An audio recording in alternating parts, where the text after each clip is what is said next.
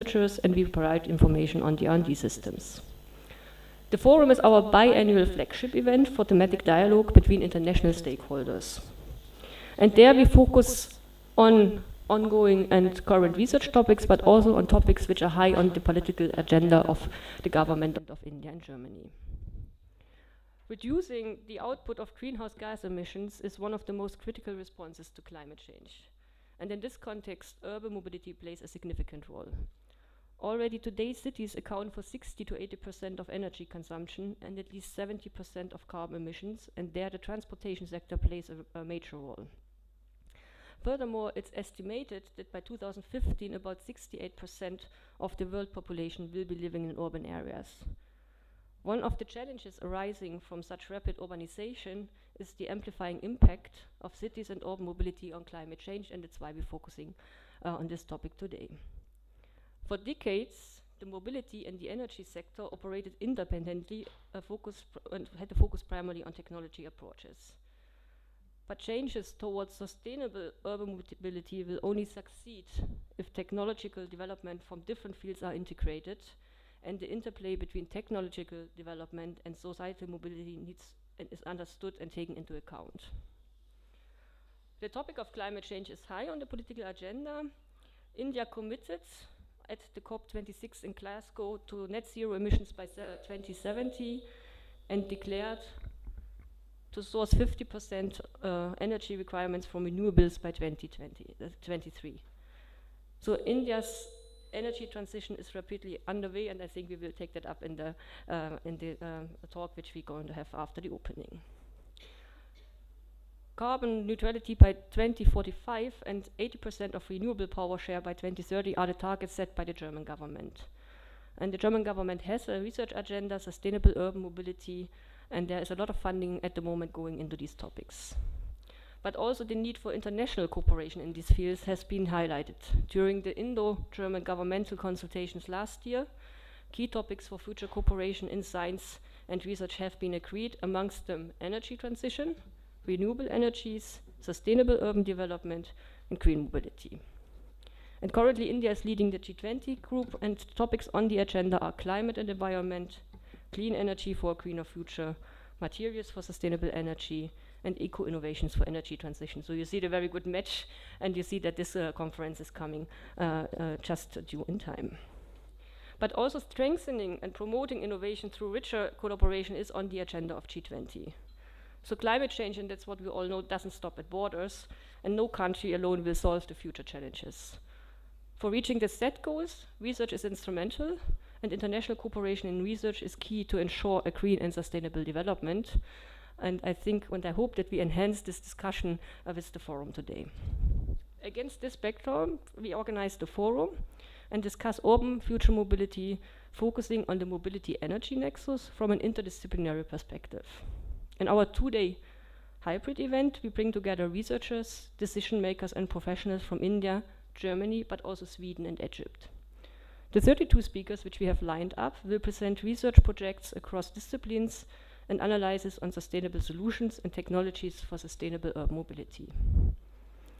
So I invite you to join today here on site, but also online, the 7 sessions. Today we will focus on the energy transition and the role of urban mobility. And in a second panel today, 5 early career researchers will discuss future solutions for urban mobility. They have been discussing over the last 3 days together in a design thinking process with other 20 researchers and have developed new ideas, and I think we've got a glimpse of that workshop also today on the panel. Tomorrow, international experts will address agendas and policies for urban mobility focusing on megacities. We will discuss integrated mobility and energy models for cities, give an outlook on the role of artificial intelligence for future solutions for energy and mobility, and we also will look into new business models, energy markets, and the technology adaptation and diffusion tomorrow. All the sessions tomorrow will take place online, and I'm glad that we managed to get a lot of German speakers on board. So tomorrow is the day online to interact with the speakers online and to interact with the panelists. As the Indo-German Forum is a platform for interdisciplinary exchange and network, we would like to provide you the opportunity of networking. We do this, of course, today. We invite also all the people who are registered online to the platform. You have the possibility there to network, to exchange chats, but you can also have even one-to-one meetings with the other participants on the platform. More than 400 people registered online for the event, and I would really like to encourage you to use the platform. And we all know that we are very busy these days. The platform will be open for 1 more month, so there is a possibility after the conference to go through the profiles and to touch base with people. Within the Indo-German Forum, we are offering a platform thematic exchange, but exchange and cooperation does not stop at one event and is continuously ongoing. And as one of our goals is to facilitate cooperation by connecting researchers, but also offering information and expertise in international cooperation, I'm very glad to announce that we launched today Connecting, a portal for Indo-German research cooperation. The portal aims to offer a broad overview of funding opportunities for research projects, past and ongoing cooperation projects, and ongoing Indo-German events. So what is so special about the new platform? You have the opportunity to connect via the portal to funding agencies and to the PIs directly in a data-secured manner, of course. And furthermore, you can share your information about your Indo-German research projects and upload your content. So it's quite interactive and it's more of a community platform, I would say. The information offer will be growing hopefully over the next couple of months. And I'm really glad that we can open that portal to give an overview and bring the scattered information on the Indo-German cooperation together in one platform. My thanks today go to all the participating speakers and institutions who are joining us, and especially to my DWH team, who put a lot of effort to build up the Indo-German Forum. I wish you an interesting morning for those who are joining the stream online from Germany, afternoon, and good and informative talks and discussions. And I hope to see you and meet you also tomorrow virtually and in the audience of the panel discussions. Thanks.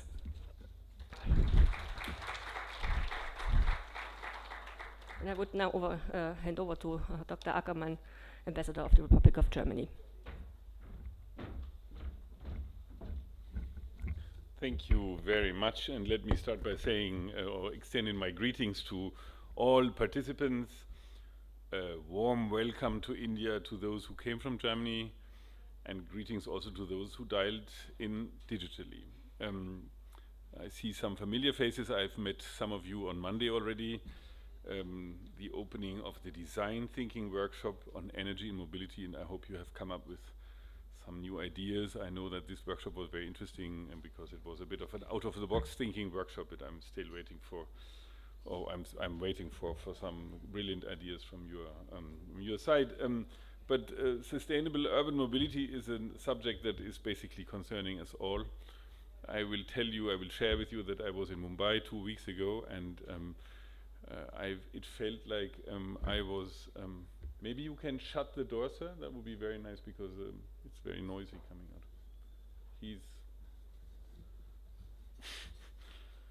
So 2 weeks ago I was in Mumbai, and I know that many of you know the city and its challenges, but it might not surprise you that I probably spent more time in the car than in my hotel room in all the meetings together, actually.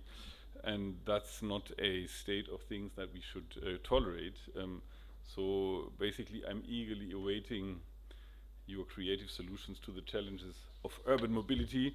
But, and I have to say that that also concerns, or the topic concerns as much India as it does German cities, where the challenge of mobility is rather invisible, but massive in its consequences, namely the CO2 emissions that mobility is creating.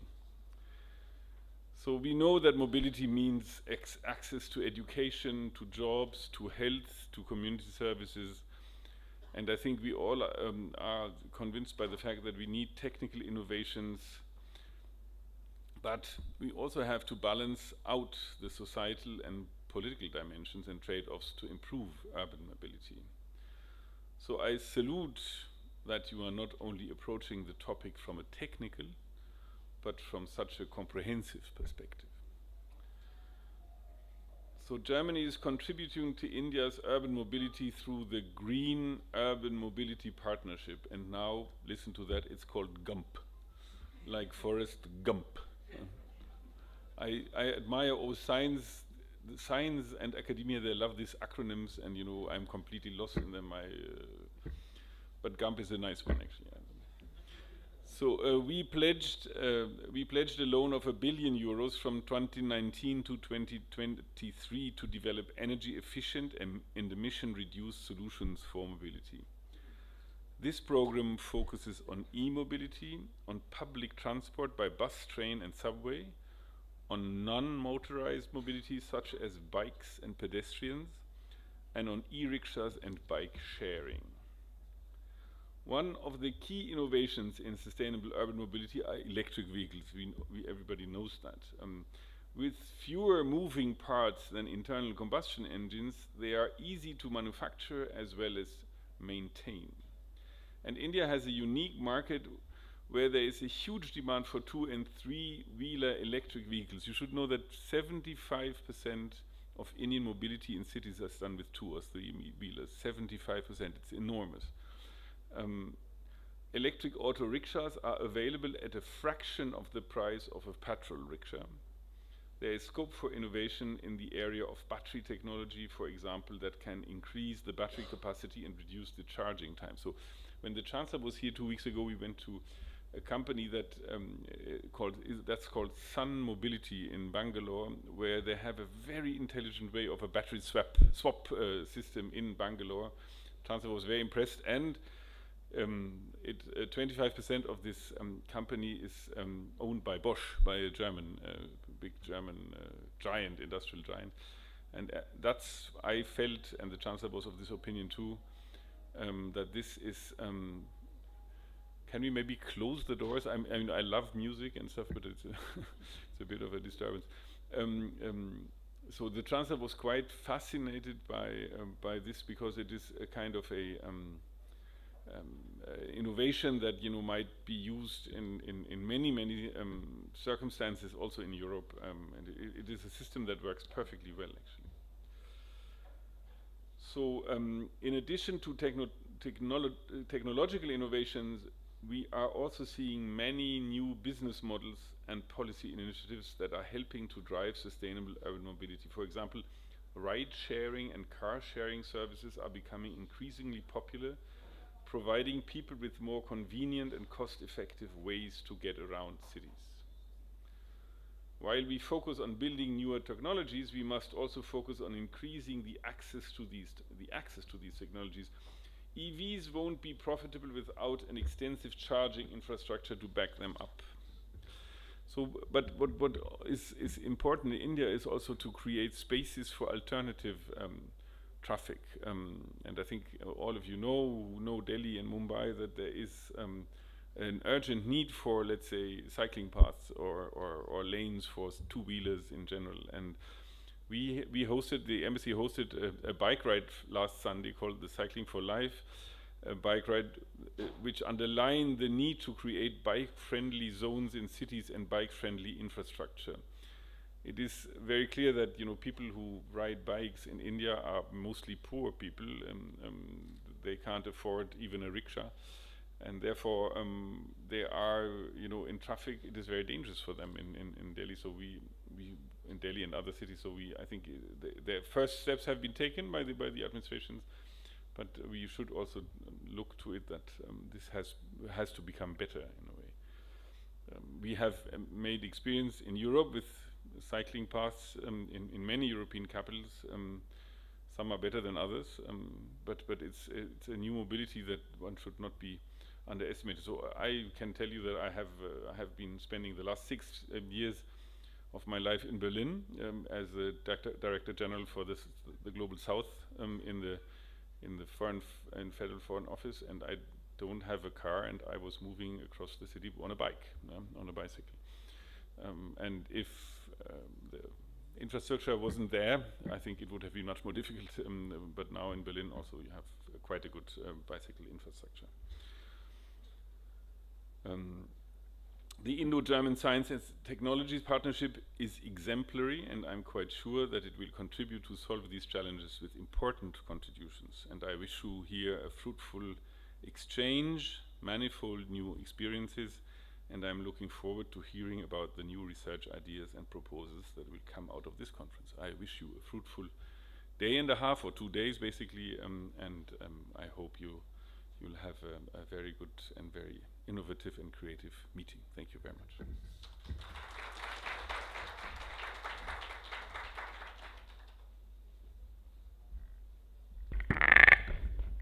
Thank you very much, Dr. Ackermann, for joining us today and also on Monday. Thanks a lot also for highlighting the initiatives from Germany. The project that he spoke about, the GUMP project, will also be a part of the forum tomorrow. So those who have registered, you will hear from the heads of the project, talking largely about the governance issues in India and Germany. We need a minute here now to set up for the next panel, and then we are ready to go with the keynote session. So I will wait while someone helps out in that.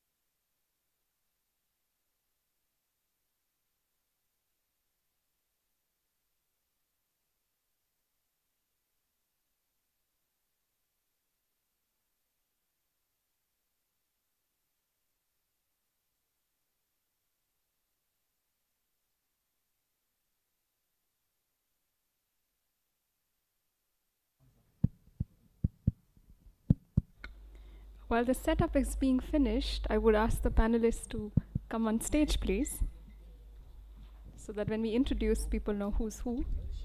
No, you can keep it.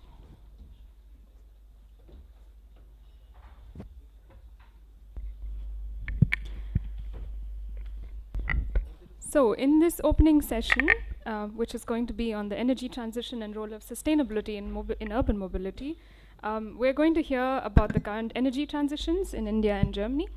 And we will also know about the global trends and challenges in energy transition, and we will get some international perspectives. So for the panel, I have here I will go from the session chair. We have here Mr.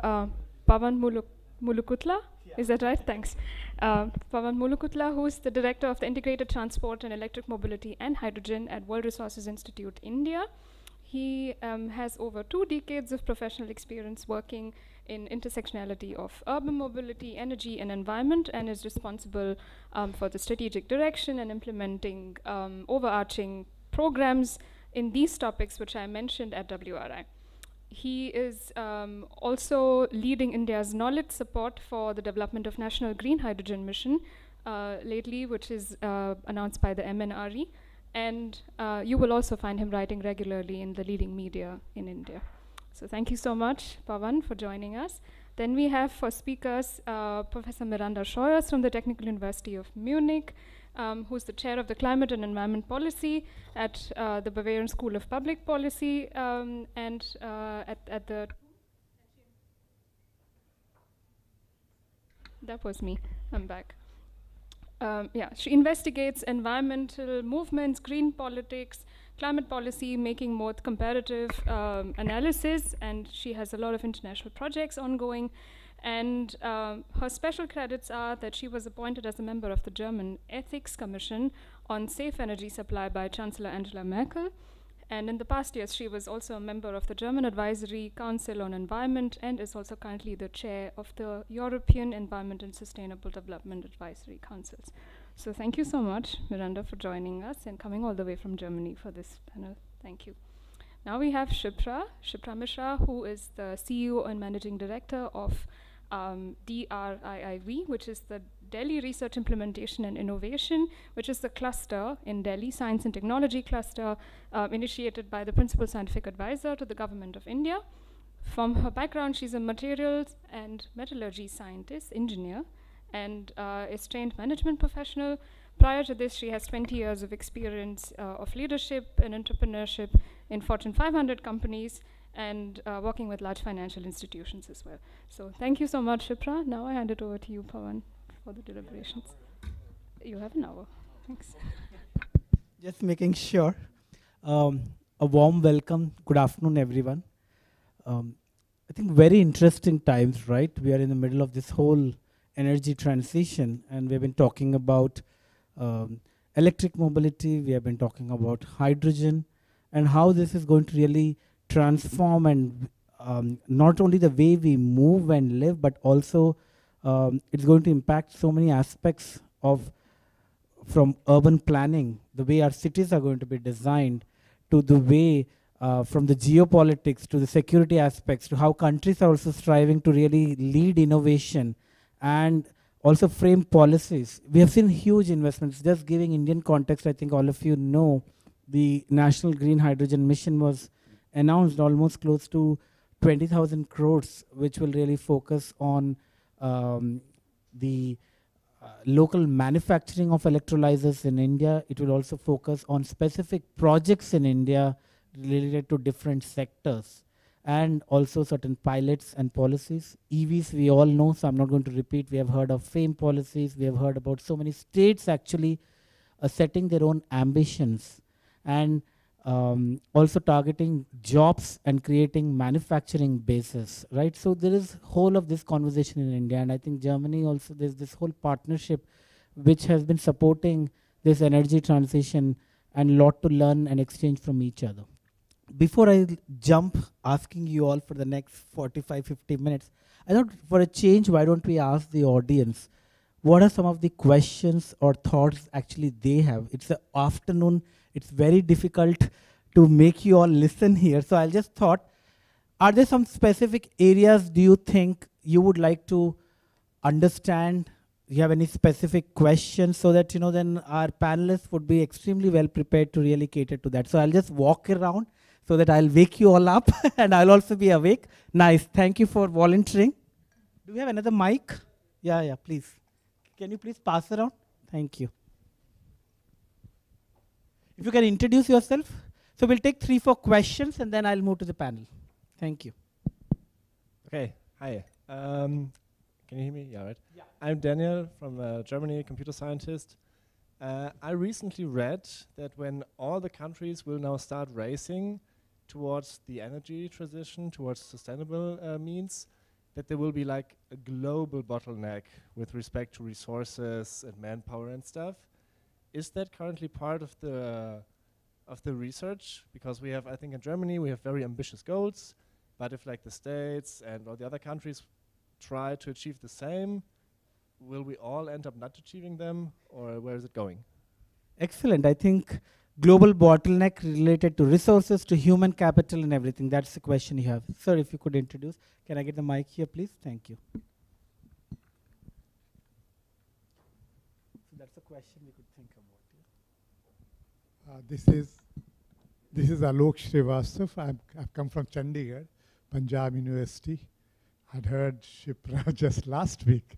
Okay, so my question is, now we are talking about sustainable from the point of view of developed countries, a different issue, but from our point of view, I'm thinking about my country. The problem which I foresee is that we talk about sustainability for that, you know, we are using vehicles, and then you are saying, like the Ambassador Ackerman also said, we are using two-wheelers, they're all electric vehicles.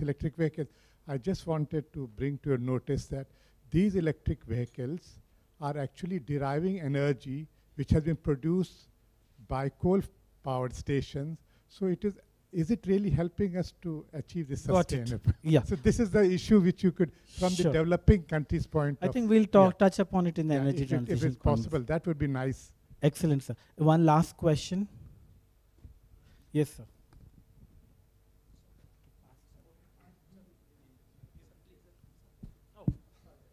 Thank you. Ingo Liefner, Leibniz University, Hanover. My question would be, since we have a mixed audience, German and Indian, what is the extra value added that we can raise or expect from working and thinking and talking and blending Indian and German perspectives in this field? Excellent.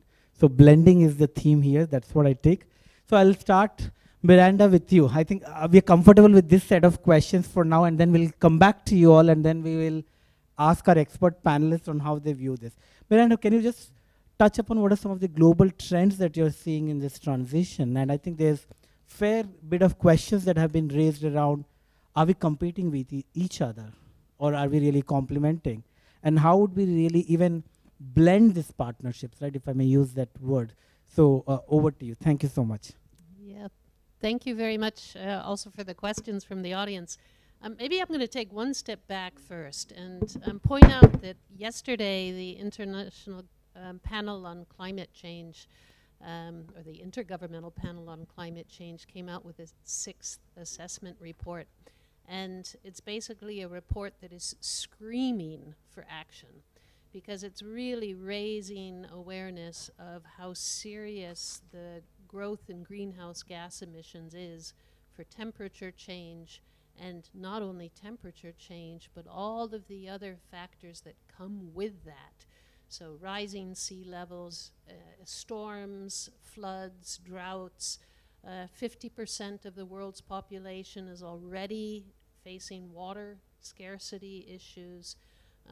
And we still have a population growth globally that we need to take account of. So I think the background of all of our discussion needs to be, we're not doing this simply because it's a fun exercise.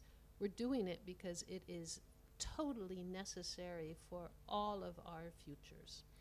And we also know that the countries that are less developed will be impacted the worst. And therefore, planning now makes a very important contribution for mitigating against the worst and adapting to the worst potentials, and trying to limit how bad that worse is. What we really want to do is reduce our greenhouse gas emissions drastically in a very short period of time. So you probably also know that India has set a climate neutrality target for 2070, and the European Union for 2050, and Germany for 2045, and the IPCC says it's not enough. The rich countries need to be doing 2040 for climate neutrality, which means that for India, 2070 will be too late too. Maybe India will need to do climate neutrality by 2060 or 2055. And that's thinking that we haven't yet introduced into our policy thinking or into our planning or into our industrial activities, but it's going to have to happen, and that's why we need everybody on board thinking about this. So that's the scary side of things. The exciting thing is that this means everything gets to change. And I always like to say, nobody likes to do things the way their parents did. You want to do something new and different and innovate. And I think this is the opportunity we have right now. We have the opportunity to rethink what we've done in the past and to do things better. And why mobility is such an important part of that is because mobility is central to our economies. We cannot function without mobility. So we know we need to be thinking about mobility. We also know that mobility is causing a lot of problems. We heard the ambassador say that he was stuck in traffic the whole time. How much economic loss do we have because people are spending their time stuck in traffic on a daily basis? Air quality. It's actually been pretty good in Delhi here now, but I've been here when it's not so good. And certainly transport is playing a big role in that. And we have other areas globally. Emissions from airplane use are increasing because, of course, demand for that kind of travel is increasing. Yeah, we had a little bit of a reduction in the corona years, but it's coming back very rapidly. So we need to rethink a lot of what we do about transport. Now, one way of doing it is to simply say, let's transition from the conventional automobile to a electric. But that doesn't actually solve a lot of the problems, and it creates some new ones. So, you know, the new ones, what are we doing with all the batteries that will be produced? They'll all have to be recycled. You're still going to have traffic jams everywhere. You're going to have billions more people who also want to have transport. So we can't just go from that old model to a new model. We need to think more creatively, and we need to think about how can we redesign transport so that it is more people-oriented. Why do we all want to avoid each other? I mean, it's kind of crazy. Rather than thinking of each other as a community, everybody gets into their private car and says, I don't want anything to do with you, and I'll just honk at you all the time. So how about if we think about making public transport something that's actually attractive, where you can get from point A to point B faster because you're in public transport. But it, of course, has to be safe, and it has to be comfortable. What could we do to redesign our cities so we don't have to move so far? Maybe all of those trips you're taking, maybe at least some of them could be reduced if we planned our cities a little bit better. And we heard about the potential for thinking about alternative modes of transport. I love coming to India. I love going for walks. And I go for walks here, and everybody's like, why are you walking? Like, what's wrong with you? Is it safe? And I think in some senses we also need some cultural change. We need to get back to, we all used to walk, right? I mean, humans walk. Bicycles were a big invention. Maybe we need to find ways to make that also more comfortable and attractive. And I'll have more to say, but I don't want to spend too much time talking, so. Yeah, no, thank you, Miranda. I think very interesting points, right? For me, two takeaways. One is, how do we address the urban form? Because basically we're talking really about how do we plan our cities. Are we talking about compact cities? Are we talking about cities built on transit-oriented development? Like, we have transit, but we are adjacent to transit, not using it sometimes, right? How do you ensure that a lot more people are walking, are cycling, and are into public transportation? So I think a combination of public transport and active mobility combined with urban form is what I heard from you, and I'm going to get back with a lot of questions that I have, because you spoke about a lot of opportunities and what we can do, and I would really like to hear that. But Shipra, let me bring you in.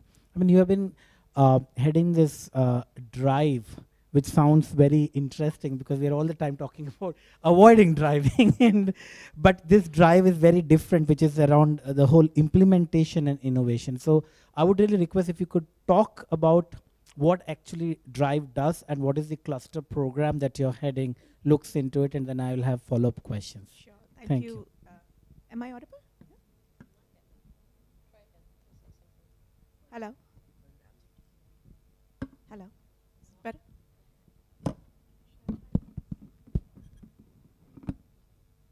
Hello? Yeah, better? Yeah, thank you so much, Pavan, and it was so interesting listening to you, Miranda. And I mean, fantastically, you've covered all aspects, not just focusing and limiting on mobility, but also, you know, touching upon town planning, how we should think as individuals in terms of approaching this problem holistically. Taking a step back and coming to your question, Pavan. So DRIVE, it stands for Delhi Research, Implementation and Innovation. It's a science and technology cluster which has been seeded by the Principal Scientific Advisor to the Government of India. And the cluster concept is fairly well established in Germany, 20, 30 years, you know, it dates back. In India, it's fairly new, so we are 1.5 years old. And but the idea is exactly the same, to bring together industry, academia, and government bodies and take innovations from lab to market. We are headquartered at IIT Delhi, which is a nodal organization. All the other premier research institutes, AIMS, CSIR labs are part of the cluster.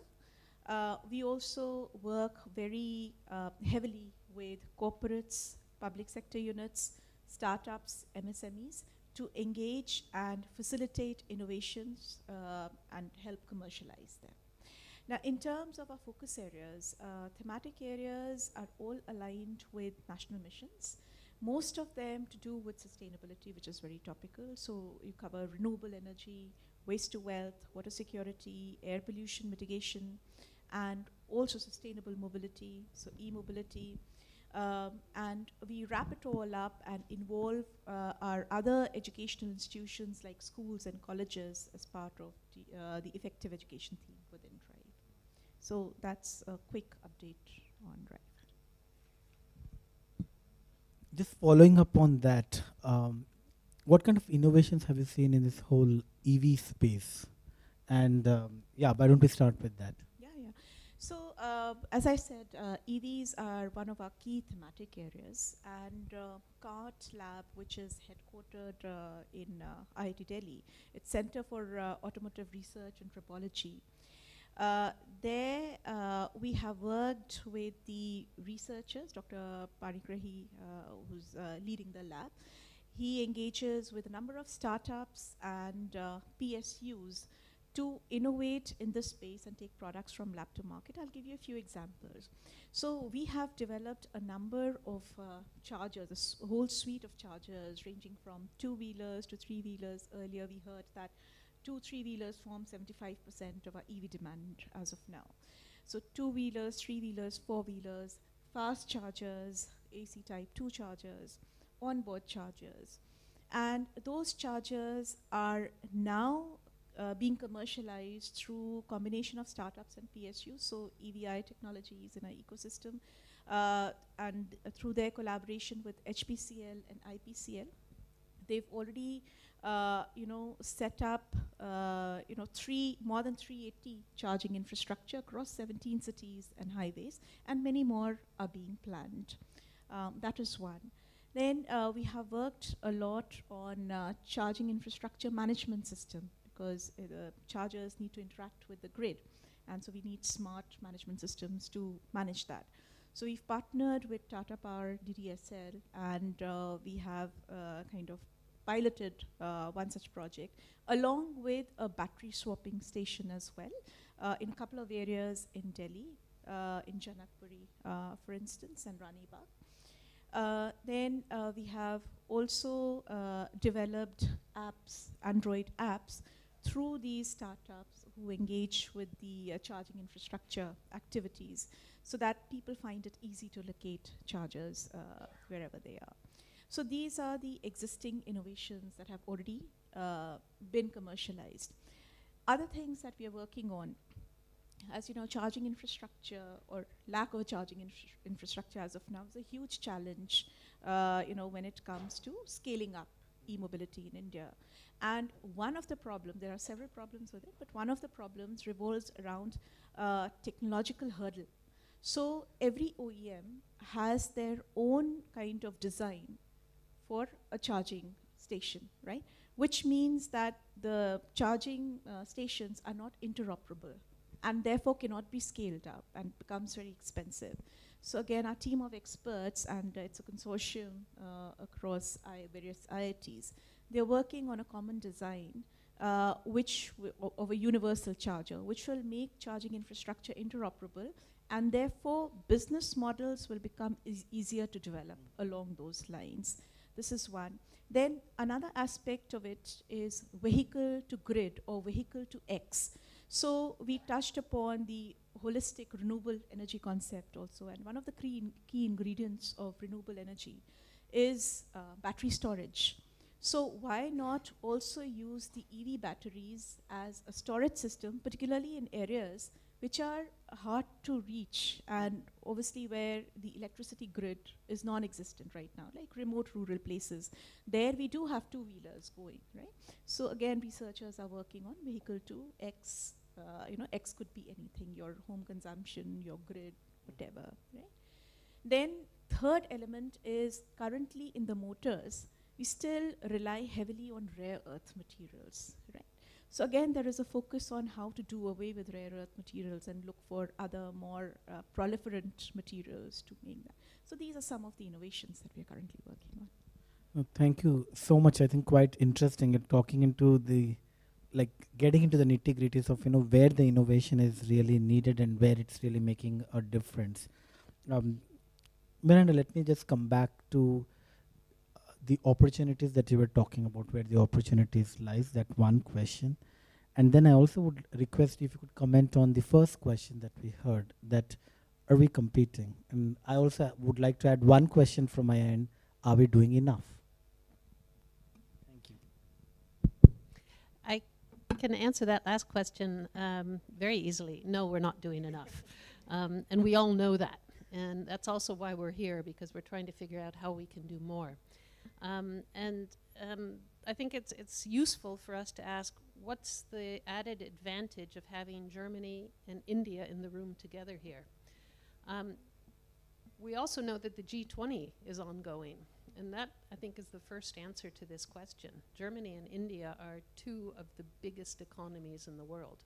And that means that Germany and India are also watched by the rest of the world. And therefore, what happens in our economies will send signals to the rest of the world about what the possibilities are. So I'd say that's a first important perspective. I think a second important perspective is that Germany and India are two rather different countries. Germany is the size of an Indian state. Actually, Delhi, 3 Delhis is the size of the German population, right? So we have a very big populated country in India. We have a much less populated country in Germany. And that means that you have very different challenges. So working together, we get to cover a lot of different types of countries in terms of the challenges that are being faced. Everything from the crazy crowdedness of the Delhi roads or the Calcutta roads to the German highways where they haven't yet put speed limits in, right? So we have very, very different challenges, but at the same time, out of those challenges, we can think about how do you develop systems that can be used everywhere. So I think that's another real opportunity.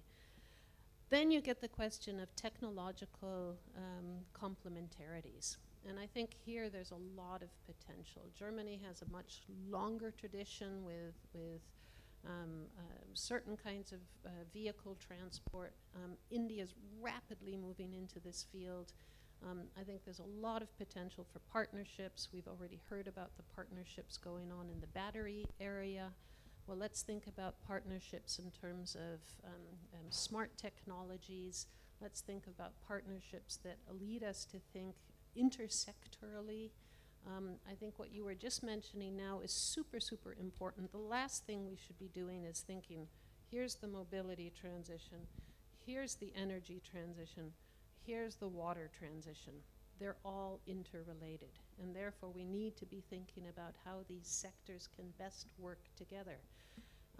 If we can make our cities designed in such a way that we are thinking about smart energy in our homes and in our apartment buildings and in our office buildings, we can link that into the question of the mobility transition, because that infrastructure has not yet been built, neither in Germany nor in India.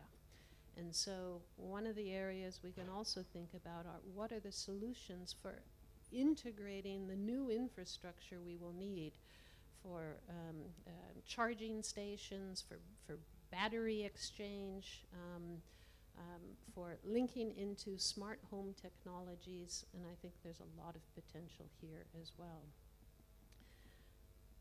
We also have the reality that Germany's population, it hasn't yet declined, but it will be declining, and India's population is continuing to grow, which also means that there's complementarities here as well. We already have an awful lot of Indian students coming to Germany to study, and it wouldn't surprise me in the future we will have even more. But this is another area in education where we can do a lot together. We had an interesting question here about what is the challenge associated with the energy transition if we go to electric vehicles, but our electricity is still being produced from fossil fuels. That's still true in Germany as well. In the German context, until about 2018, we were still getting 43% of our electricity from coal. Today, it's much lower. It's 20, I don't know exactly, 25, 28%. So the coal dependency has gone down tremendously, in part because of energy savings, energy efficiency, but primarily the growth of renewables. So very, very strong push on expansion of solar, offshore wind. And this is an area where India is also doing a tremendous amount of transition. India has some of the world's most ambitious solar power development plans, and it's not yet #1 in the world. China's actually #1 in the world in terms of capacity development, but I can imagine that India will catch up very quickly. So here too, we can start thinking about how do we quickly get away from the fossil fuel dependency by expanding renewables. And that also means thinking about where you invest your money, not investing in new coal-fired power plants, but instead investing your money into alternative renewable technologies. So I think there's a lot of potential, but the bottlenecks are there, and I'll make this my last set of comments for now. The reason I think you can still have some hope and not think the world is going to end tomorrow is precisely because the competition is beginning. It's not just beginning, the race is on. I mean, it's the wrong analogy to use, but people are pressing on the electricity pedal. And they're doing it because the big economies and the transitioning economies all know that the old model is on its way out. The future is not going to be in coal-fired power plants. The future is not going to be in conventional engines. The future is going to be in hydrogen fuels and electric technologies. And as a result, you can already see the shifts going on. The investment is starting to shift. And the policymakers will soon be the ones trying to catch up with industry rather than the other way around. So yes, there will be bottlenecks, but in a way we should be happy about that because it means the competition is happening. And that means that governments are going to have to think about how do we start educating more people to be trained in thinking about how do you do solar roofs, how do you make conventional battery, electric batteries, how do you do charging stations, et cetera, et cetera. It's going to be a fun decade. Can I add to that? So, I mean, brilliant summary of what is happening and what should happen. Just adding to that, the Indian aspect of renewable energy, which Miranda mentioned. So, as you know, we have this target of net zero by 2070, but we are, heading with a lot of speed in that direction, and we do hope to bring it forward. So by 2047, we aim to be energy self-sufficient, so we don't have to import.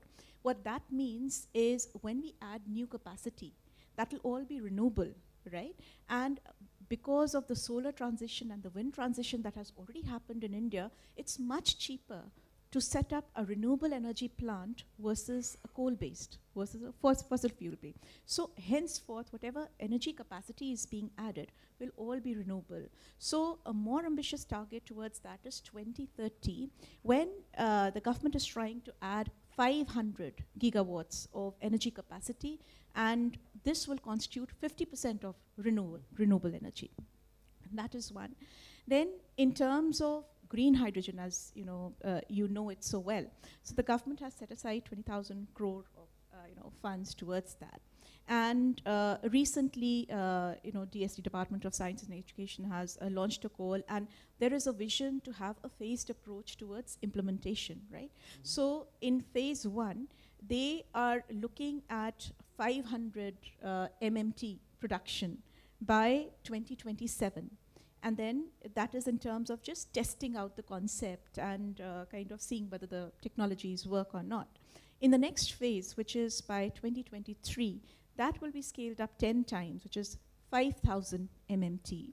So going back to your question about renewable, so yes, once the, on the one side, EVs will be mainstreamed, on the back of it, the power generation that will feed into the EVs will come from renewable sources, and solar and hydrogen are going to be major ones in that. Then another aspect that I would like to touch upon in terms of direct solar, so the charging infrastructure we are looking at, the first set of 380 plus chargers, we mentioned that they've already been installed, but we are also working on installing solar integrated chargers directly. So rather than just relying on grid being fed by solar energy, we're also looking at decentralized models of solar.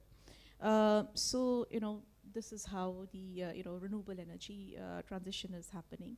Going back to the earlier question that was raised on whether there's too much competition.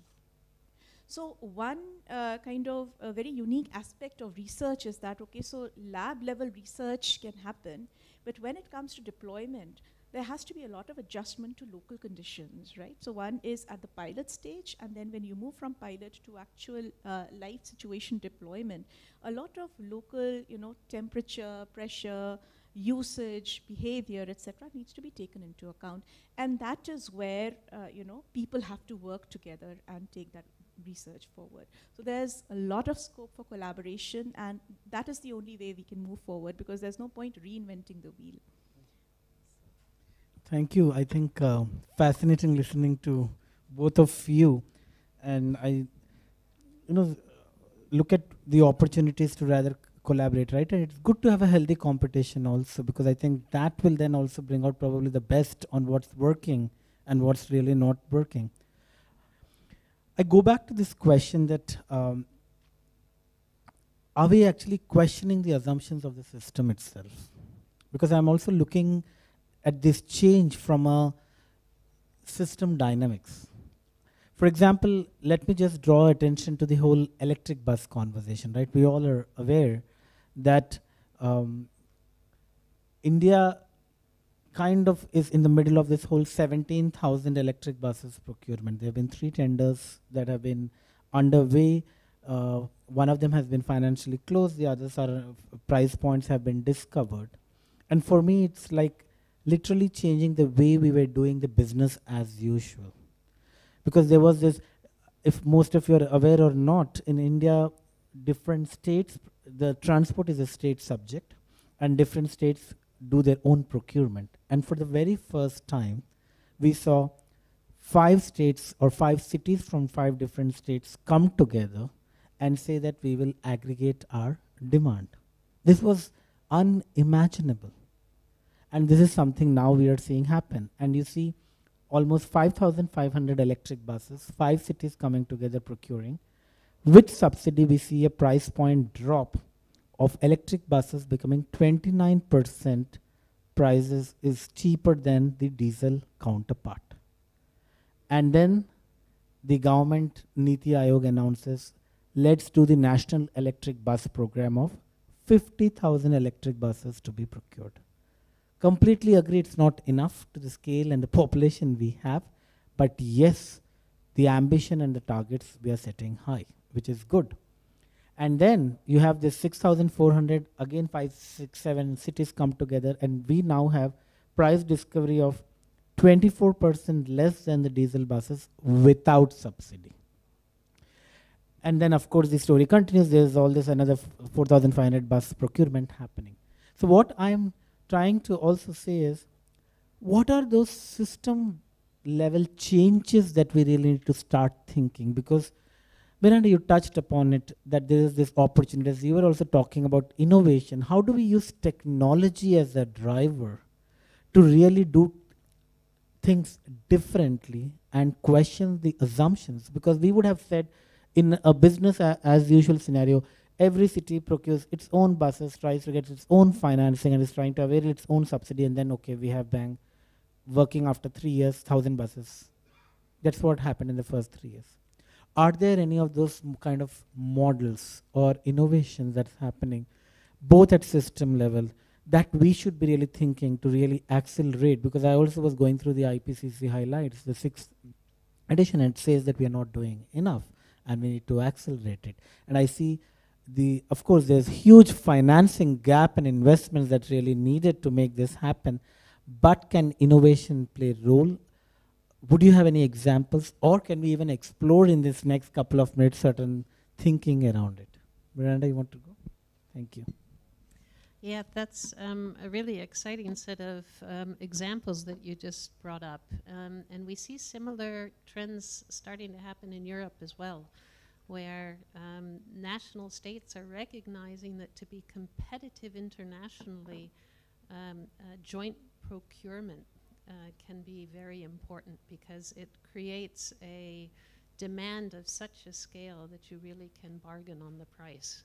So that's an interesting model that pushes us in the direction of thinking, how can we make cleaner technologies more affordable? And I think that's one thing that's very important. Yesterday I learned something that I found also very interesting, and that is here the push to work with the two-wheelers and the three-wheelers as a starting point on the electric transition, because it also suggests we need to be thinking about the social justice dimension of the transition. And that raises also a lot of interesting points in relationship to technology transitions, because in the past it was always assumed that renewables were too expensive and that alternative technologies were only for the rich people or the rich countries. And I think here too we're now starting to see that, one, things can be made cheaper with new models, and two, that we can also start to think about how to make transitions not only more inclusive, but even more beneficial for those who have in the past been left out of the system or at the bottom end of the system. So I think here we also see some real possibilities. I think the digital technology and artificial intelligence area is also going to completely change how we think about a lot of areas of transport. We haven't yet talked about goods transport, but logistics is a very, very important dimension of transport. And we know that there's a lot of inefficiency in the existing systems. They've gotten better. There are far fewer empty trucks running around. But there's a lot of potential here also for using digital technologies to make our logistics more efficient, to better understand the distances that actually need to be traveled by companies who are trying to move goods. But also for consumers, the digital revolution can play a big role in helping us to better understand how we can efficiently get around. But I also wanted to take the opportunity to go back to where we started, and that's thinking about how we design our cities, because all of what we're talking about now is still kind of defined by the old system. And it's defined by the old system because of the way we've built our cities and because of the way we've constructed highways. If we can, especially in a place like India, where you still are going to have to find housing for so many more people who are still yet to come, if we can think of how to design smart mobility urban designs, so that those urban designs are from the start more efficient in terms of time, safety, quality, then I think we can do an awful lot. And there are examples of that going on. We do see entire new cities that are being designed as sustainable cities, where you have entire communities without automobiles. The automobiles are on the outskirts, but inside you are walking, you're in bicycle lanes, you're in autonomous driving vehicles. And maybe this is what we need to be thinking about. How do we build new and let's take some communities within Delhi or within Mumbai and start making those transitions within the existing infrastructure. And here too, I think we're just starting to see this potential. We talked a little bit about it this morning. Think about road space. About 5% of German land is nothing other than roads and parking spaces. That's an awful lot of land that could be used for parks, for children, for other kinds of activities. And we also know that, at least in Germany, 95% of the time automobiles are parked. They're not moving. And that's an awful lot of space that's being used for things that aren't being used. So could we rethink how we go about mobility? Let's have fewer cars, let's use those cars more effectively, shared riding, or a new form of taxi, for example, so that we don't have as many parked cars sitting around, and that we use that space of roads differently. We saw that in Corona, where in many different countries around the world, parking spaces were taken away so that restaurants could put tables outside and people could enjoy the outdoors. So we need to be more creative. And with being more creative, maybe we can come up with more interesting solutions. Last comment, maybe we shouldn't let the technology drive what we're trying to do. We should let our goals and visions drive what kind of technological development we want.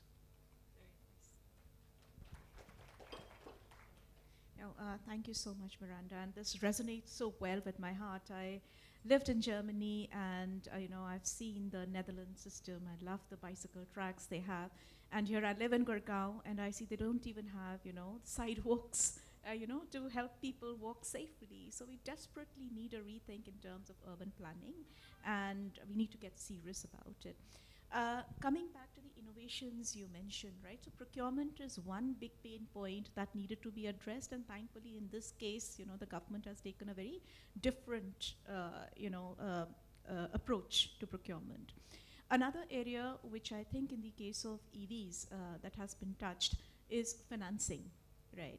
So we have seen a number of, there have been PLIs, way before as well, and in this EV space, we have seen recently advanced chemistry cell, coming up as a production linked incentive. Now, there also complete freedom has been given to the industry in the way they come up with battery technology that works. So the market has been given the freedom to drive that instead of dictating what you need to do to avail of this PLI, right? Another thing that has happened, which is not usual, is the first loss cover. So in terms of, so one is the manufacturing side, the other is the banking side, which dictates the demand, right? So banks are very wary of lending, particularly in new lines of lending. So firstly, EV has been prioritized. It's a priority sector lending, which forces the banks to lend. Second is a first loss risk cover in collaboration with the World Bank has been provided to encourage banks to lend in this area. Then there are things like interest rate subvention as well, and states are also coming up with these kind of incentives on their own. GST has been reduced on EVs. So a lot of financial impetus has also been given. Third area of focus is buyback as well. So how do you develop a secondary market? Unless there is a secondary market, people will not have the confidence to lend or sell. So again, a lot of focus is being given on the secondary market. Related to that and related to sustainability in general is battery recycling. And I'm combining both batteries as well as solar panels, because huge impetus is on solar panels as well. We do have technologies to process these solar waste and battery waste and convert them into valuable products. You would remember Japanese Olympics that were there in Japan, right? And all of their metals came from recycled. That was a nice story to tell. So we have all these technologies that can be planned at scale where 90% precious metal can be recovered from this. What we need now is, and there is thinking behind it, kind of eco parks that kind of recycle and formalize these structures where waste management is also planned. So that's. Thank you, Shipra, for touching upon financing. I think that's a big bottleneck we always see in the transition, and also talking about circularity. I think that emerged as a big theme of this transition, and we're talking about how do we ensure that circularity is in place while we're talking about this whole energy and technology adoption. And I really like, Miranda, what you were saying, right? Like our goals and visions should be kind of directing us and not, and then the technology can follow. But a lot of times it's the other way around, right? The technology starts dictating. I will go back to our audience who have been patiently listening us for the last 30, 40 minutes. So maybe we can start with the next round of questions. Yeah. Can we get some mics here? Yeah, thank you.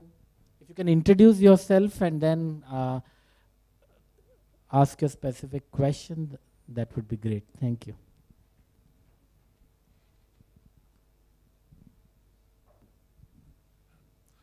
I am R. Mehrotra from Delhi Technological University. I was just trying to think that everything, including the energy transition for other purposes, and even for urban mobility, is coming to the renewable energy.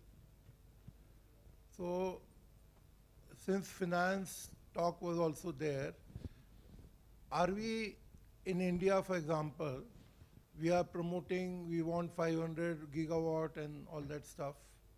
What is the health of the industry which is implementing the solar plants and all this? Many times we just want something, and in the short term, we do not bother, even the entrepreneur does not bother. Afterwards, it becomes sick. If the financial viability is not good, everybody thinks that solar power should be 2 rupees. How it will be 2 rupees, nobody is knowing. How it will become 2 rupees, I do not know. Or those people who have to supply, they do not know how it is going to be 2 rupees. Everybody wants it to be cheap without realizing what is going to be the health of the solar industry. So I am just thinking that the kind of knowledge we have in this thing, we should not lose sight of these aspects. Because in short term, you may get good results, but people start realizing that it is a losing proposition, then they hold back. So I think everybody should be concerned about this matter. Thank you. Thank you, sir, for raising that. We'll take 2 more questions. I think I saw some hands go up. Yeah.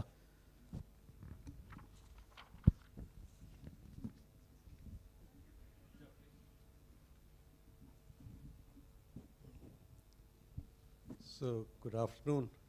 I'll introduce myself. I'm Dr. Amit Hajela from MIT University, Head of School of Architecture and Planning. I'm glad that you talked very comprehensively on the issues of urban planning, urban design, and things where things have fundamentally gone wrong. I think for a country like India, the paradox is that 75 years ago, we were a cycling nation, and today we are doing advocacy on cycling. So this is fundamentally that we've gone wrong. And probably these are the kind of issues that we need to highlight.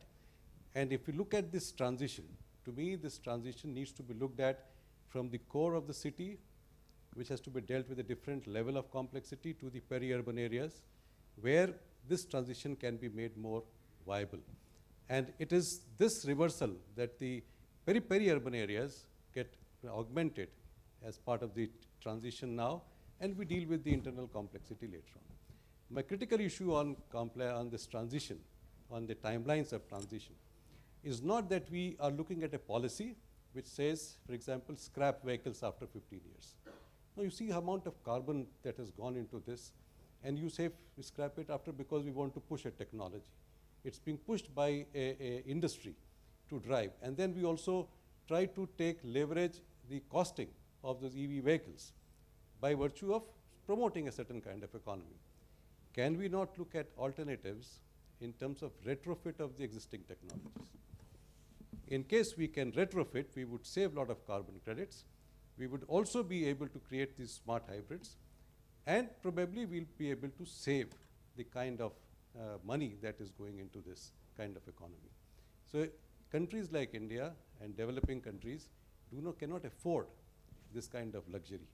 So if the real innovation has to happen, we also need to look at this timeline, the transitioning time between which these technologies can be brought in. And then probably it was very well pointed out that the urban sector in terms of mobility is an added layer onto the existing structure.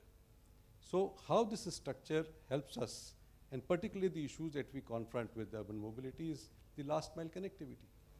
So how do we deal with last mile connectivity is the core issue for us. And while we are working towards all this in longer run, it needs a lot of comprehensive working. And I'm glad you brought out issues of inclusion. I think what we need and what India needs is more of an inclusive city. And if we could work towards that through our planning paradigms and policy initiatives, I think there's a lot more to offer as part of a paradigm which I probably usually call it as alternative urbanism. So I think we need to invest in alternative urbanism in long run, because India is going to urbanize. Of course, we are a very reluctant urbanizer so far. About 32% is what we are urbanizing at. But the way we urbanize in the years to come, I think we need to look for the future ahead.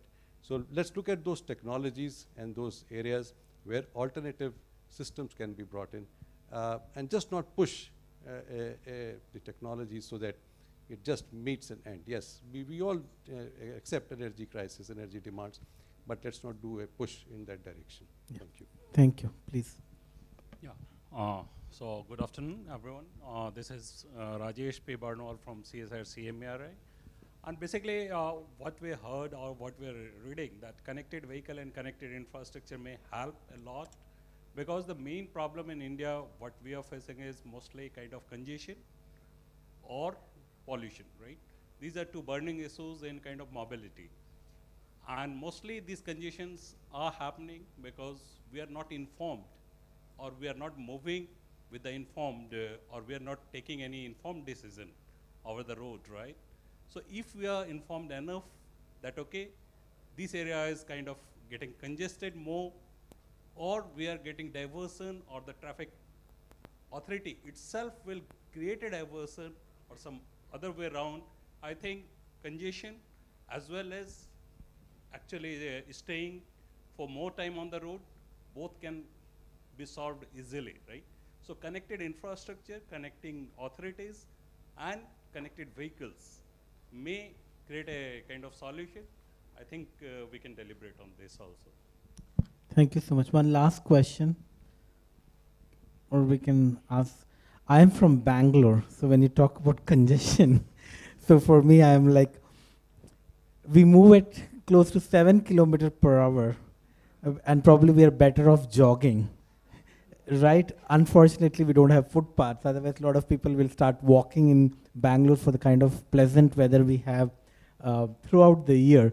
So I think those challenges are there. I like what you said, connected infrastructure. You also talked about connected, I think, authorities, right? Bringing all folks working together. I think that's one of the biggest barriers. It's the whole institutional and governance structure on how do you actually ensure that we're able to do. And see, I think we're also in a paradigm, and I think Miranda touched briefly about it, and it's also part of India's G20's presidency focus on green development paradigm. I think we are in a phase where we are talking about addressing climate goals and also at the same time ensure that the development is not compromised, because we have every year the number of jobs that we need to create in India is huge. I mean, we're talking about population growth. We need millions of jobs, I think, every year to be created. So we have those challenges. While we are addressing climate conditions, let's not forget about livelihoods. Let's not forget about jobs. I think we are all probably one of the most privileged categories sitting here and are able to talk but there are people who are actually going to be impacted, and it's not so black and white to me, any of this transition. It's not easy to, we don't have to have the choices to say we will do this or that. I think if it was such an easy choices, we wouldn't be even deliberating it, because it's a shade, it's a spectrum of solutions, and that's the challenge we really face, because it is always one versus other, and how are you prioritizing is what really makes sense. And you need to create then a political will, and then you need a financing. We need to ensure that our leaders are able to see, simple thing, why walking doesn't become a political agenda in India? Why is it that on that agenda people are not able to win elections, right? It doesn't matter, because it's even a commoner, we are used to walking without footpaths. We are trained in a way, right? It's a behavioral issue also. And then we also have the other hand of the consumption-based issue, where we are also and dominantly in the US markets, where it's very consumption-oriented market. So I am glad that we are talking about even LIFE, a mission program by the government of India, which says that how do you even bring that behavioral nudge to reduce our demand. It's not even only the way we change our supply, it's also about how we actually kind of judiciously use in a responsive way the demand of what is a scarcely available resource. But I'll come back to the panelists. We have last 5 minutes and a lot more to really, I think, excellent questions. If you would like to comment, no specific order. Miranda, first with you, and then Shipra. Thank you. Yeah, thanks so much. I really like your interventions as well. I'm going to see if I can race through a few ideas here. Retrofitting existing technologies also makes an awful lot of sense. So we can't imagine that everything we've been talking about here is going to happen overnight. We also need some transition paths to getting there. But we can also maybe think in somewhat new ways. BMW, which is perhaps not the first company to move into the electric mobility area, is now moving into electric mobility. But they also did something recently in their auto show, and I think this is what we actually need. We need those trendsetters to say, this is the cool car. And the cool car that BMW made was a 100% renewable materials car. They made the car from recycled everything. And when you start getting your superstars driving around and saying, hey, I'm in the cool recycled car, that starts to make everybody else want to drive in that cool recycled car. And I think we need more of that. And as I was listening to the ambassador talk about the fact that he used to bicycle in Berlin, it made me think at the next G20, we should get the political leaders of the top 20 countries to go on a bicycle trip. And I actually think if they were to do that, it would set a message for the rest of the world about alternative transitions and mobility possibilities.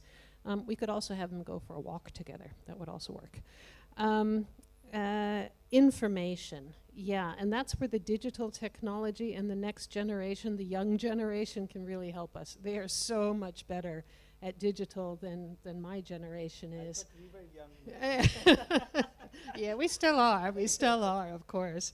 But we can do so much with digital technologies, and the young kids, they know how to make it fun too, right? Make games out of technologies. So I think we can do there quite a bit. And I loved the comment about connected governance, because although I said a lot of this is going to be the governments catching up to what the industries are doing, the reality is we also need governments to establish frameworks that will support these kinds of transitions. And we also know that governments tend to be organized just like universities in pillars, and they're not very good at thinking across those pillars. And we need to rethink our structures, that we have people who are in the Ministry of Transportation talking to the people who are in the Ministry of Energy, who are talking to the people who are in the Ministry of Environment, and maybe we need to get a few more women. And that's the last comment I want to make. I want to thank the organizers, because it's really unusual to have 2 women being the experts talking about mobility in a field that is 95% dominated by men, right? And yeah, and I heard a really wonderful comment the other day. We were driving in a car and looking at cities, and the comment was from a German neighbor of mine. She said, "Look at these cities. You can tell they've been designed by men." And I asked her to expand on her comment, and she said, "Well, look, there's no place for the children to play. There are no parks. There's no aesthetic beauty here to these buildings. We need to get more women in this field so that we can have new viewpoints brought into thinking about mobility and thinking about urban architecture. And if we were more inclusive in this sense, maybe we would also have more livable cities." I mean, taking forward the, the lovely tones you've set up. Firstly, coming to the infrastructure, I think, Pavan, if we build it, it's not about the resistance of people to adopting new lifestyles. I remember, 20 years back when I was doing my IIT, right? IIT Kanpur, we used only bicycles. Automobiles, vehicles were not allowed to be kept by students there, and we loved it, right? It was safe inside, and we loved it. Here also, if you look at our generation, I don't know whether young or old, right? But so many of us are into marathons and stuff like that. So if we create safe pavements, if we have kind of shaded pavements, keeping in mind the weather conditions of India, if we beautify them, why would people not use them, right? Simple things like making overbridges connecting two roads, right? So right now, if I take the example of Golf Course Road in Gurgaon, right? So on one side, you have, apartments like Camellias, etc. On the other side, you have, One Horizon Center and your local shops. It's just across the road, but people have to take out their car and move there simply because there's traffic, highway traffic in between. So simple things like connecting two sides of the road with beautiful overbridges will work wonders for town planning, having, place where people can walk. Coming back to your point, sir, about retrofitting of cars. So we do have a few, startups, working on this business model. But because it's a little bit expensive, so they have focused on retrofitting, expensive cars, like, old Mercedes or, those kind of things. It will take time as the technology scales up. So, you'll have economics of scale coming in, and probably that technology will become viable for startups to take it up and retrofit existing cars. Also, I think what is missing entirely is technology for tailpipe emissions. So I have been, and it's very, very simple. I remember when I was doing my BTech, right? One of my colleagues, fellow students, he had developed this as part of his BTech project, this filter for tailpipe emission. And now when I head the cluster and look for these technologies which we can, propagate, I don't find any, right? So these simple things are missing from our ecosystem. Third point, you mentioned about connecting local government bodies. Now, when we think of the government, there's no one single government, okay? So there are multiple public bodies also that are responsible for execution. It's not just in terms of, the ministries talking to each other. It's in terms of the local public bodies also working in tandem. I'll give you an example. We are running, an air pollution mitigation pilot called Project Sameer. Where, amongst other things, we're also looking at science and technology interventions. So we have solutions for both monitoring as well as mitigating PM levels. And there we are executing this project in Delhi with DPCC and in Gurgaon with GMDA. It's becoming a nightmare just to seek permissions and get work orders for installation. Even though we are not asking for any public money, it's all CSR funded and startups are absorbing part of the cost. Still getting work orders is a complete nightmare. So that's a broken system that needs to be fixed. How it will be fixed, I do not know. Finally, sir, you raised the point of solar companies, the financial health of solar companies. I think solar model has been fairly successful. Yes, some companies have struggled, but now it's a very, very profitable model, particularly where companies have come up with just an OPEX model. So use pay-per-use basis where the CapEx, is kind of taken care of, and there are government subsidies and government funding mechanisms, which you can avail of. Likewise, for other renewable sources also, such models can be explored where financial health of the companies will not be put at risk. That is one. But a bigger issue in terms of wider proliferation of solar, so why do we not have more of solar, is the hesitation from DISCOMs. So currently, the DISCOMs that are relying on coal-powered plants, etc., they are resistant that if solar comes into existence, maybe the pricing will not work in their favor.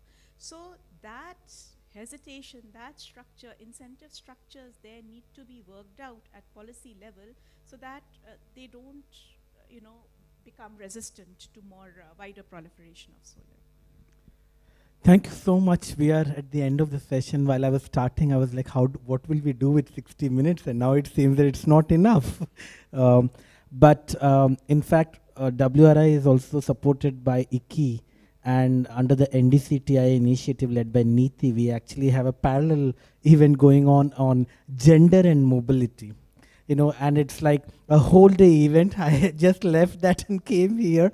It's amazing that, how we are mainstreaming these conversations and move from ideas to action. And we also ensure that every session is moderated by women, and we have more women panelists in the session, and also to ensure that men actually listen for a change. So I think on that note, thank you for the forum, the Indo-German Partnership and the forum for really inviting us and for having this conversation. I hope the audience had a good time understanding and listening. So, and also thank you so much, Miranda, to both you, Miranda, you and Shipra, for, I think it was a gamut of conversations we really had, and I thoroughly enjoyed this.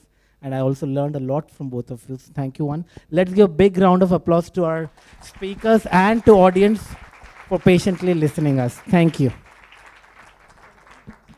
Thank you, Pavan. Thank you, Miranda. Thank you, Shipra. Thanks a lot. This was a very interesting conversation, and you've set the stage for so many ideas the next 2 days. So once again, thank you so much. We have a short break planned now so that you can interact also with the speakers and take the conversations over coffee or tea. We will come back for the next session on integrated engineering for sustainable mobility with some of our workshop participants who've been here for the last 2 days. And I would like to then ask the audience here and the live stream audience to take a short 30 minutes break. Tea, coffee is served outside. You can take your conversations also outside and be back in 30 minutes. Thank you so much.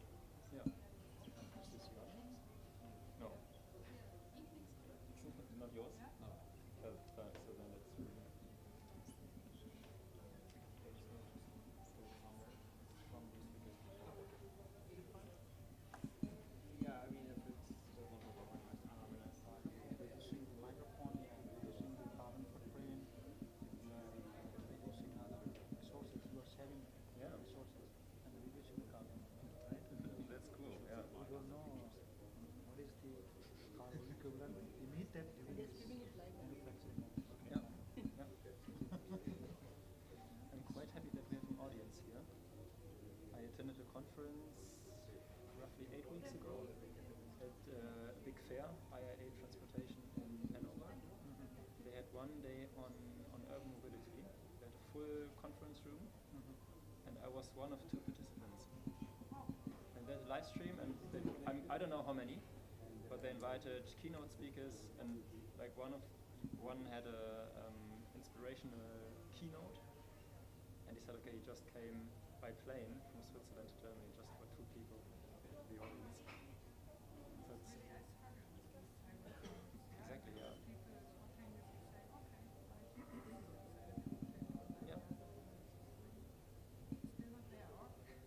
It's the same with academic education. There's more than just transferring knowledge. It's also about the discourse between different disciplines and people. It must be live in the end. Yeah. How many people are in the live stream? Do you know? Okay, yeah. Maybe now we can expect half. Maybe 50. Yeah.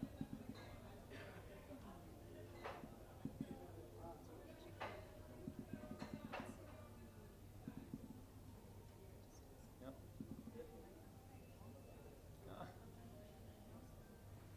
It should be like this, right? Yeah.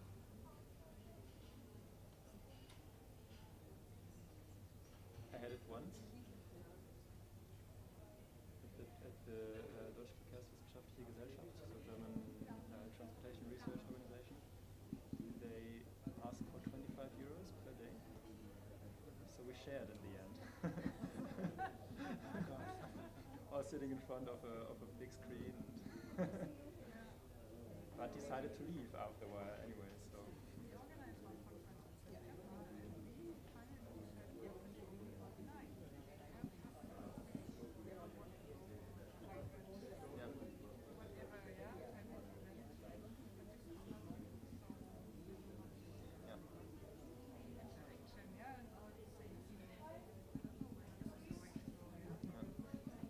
On the other hand, talking about sustainable mobility, having long travel distances, we've been talking about it yesterday, it's a difficult question. Yeah. So, but personally, for my workshop, I have only offline. That's why I share about the workshop I organize. There are around 500 to 600 people. They use whole yes. I have not given any online workshop. It was offline, so the whole was packed, full pack. So what about the next?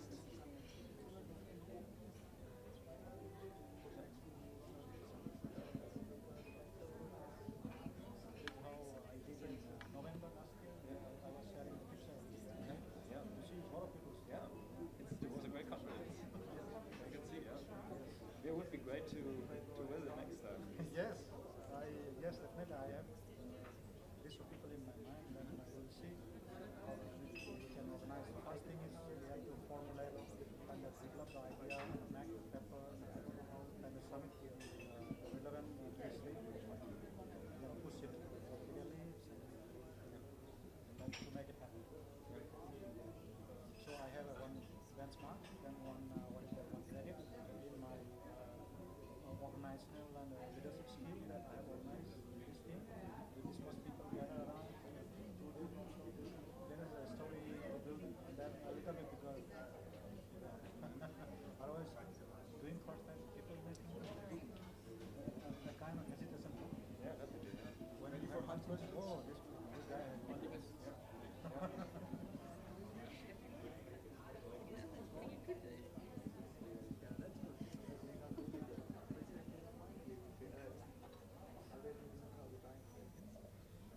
You're not sitting in the right order. It's okay, I think. Oh, oops. Okay.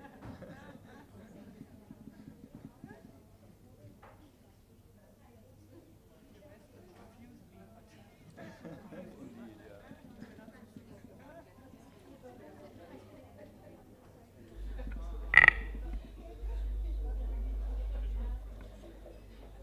All right, I think we can start with the next session. Thanks for coming back from the coffee break. I request everyone to take their seats. So The next session is a panel discussion on integrated engineering for future urban mobility.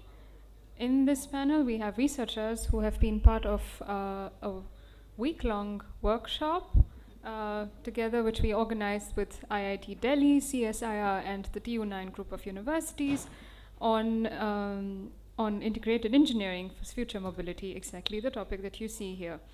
And they will discuss here mobility from interdisciplinary perspectives, and they will also share their insights onto their own research that they have done, and also the discussions that they've had in the last 2 days.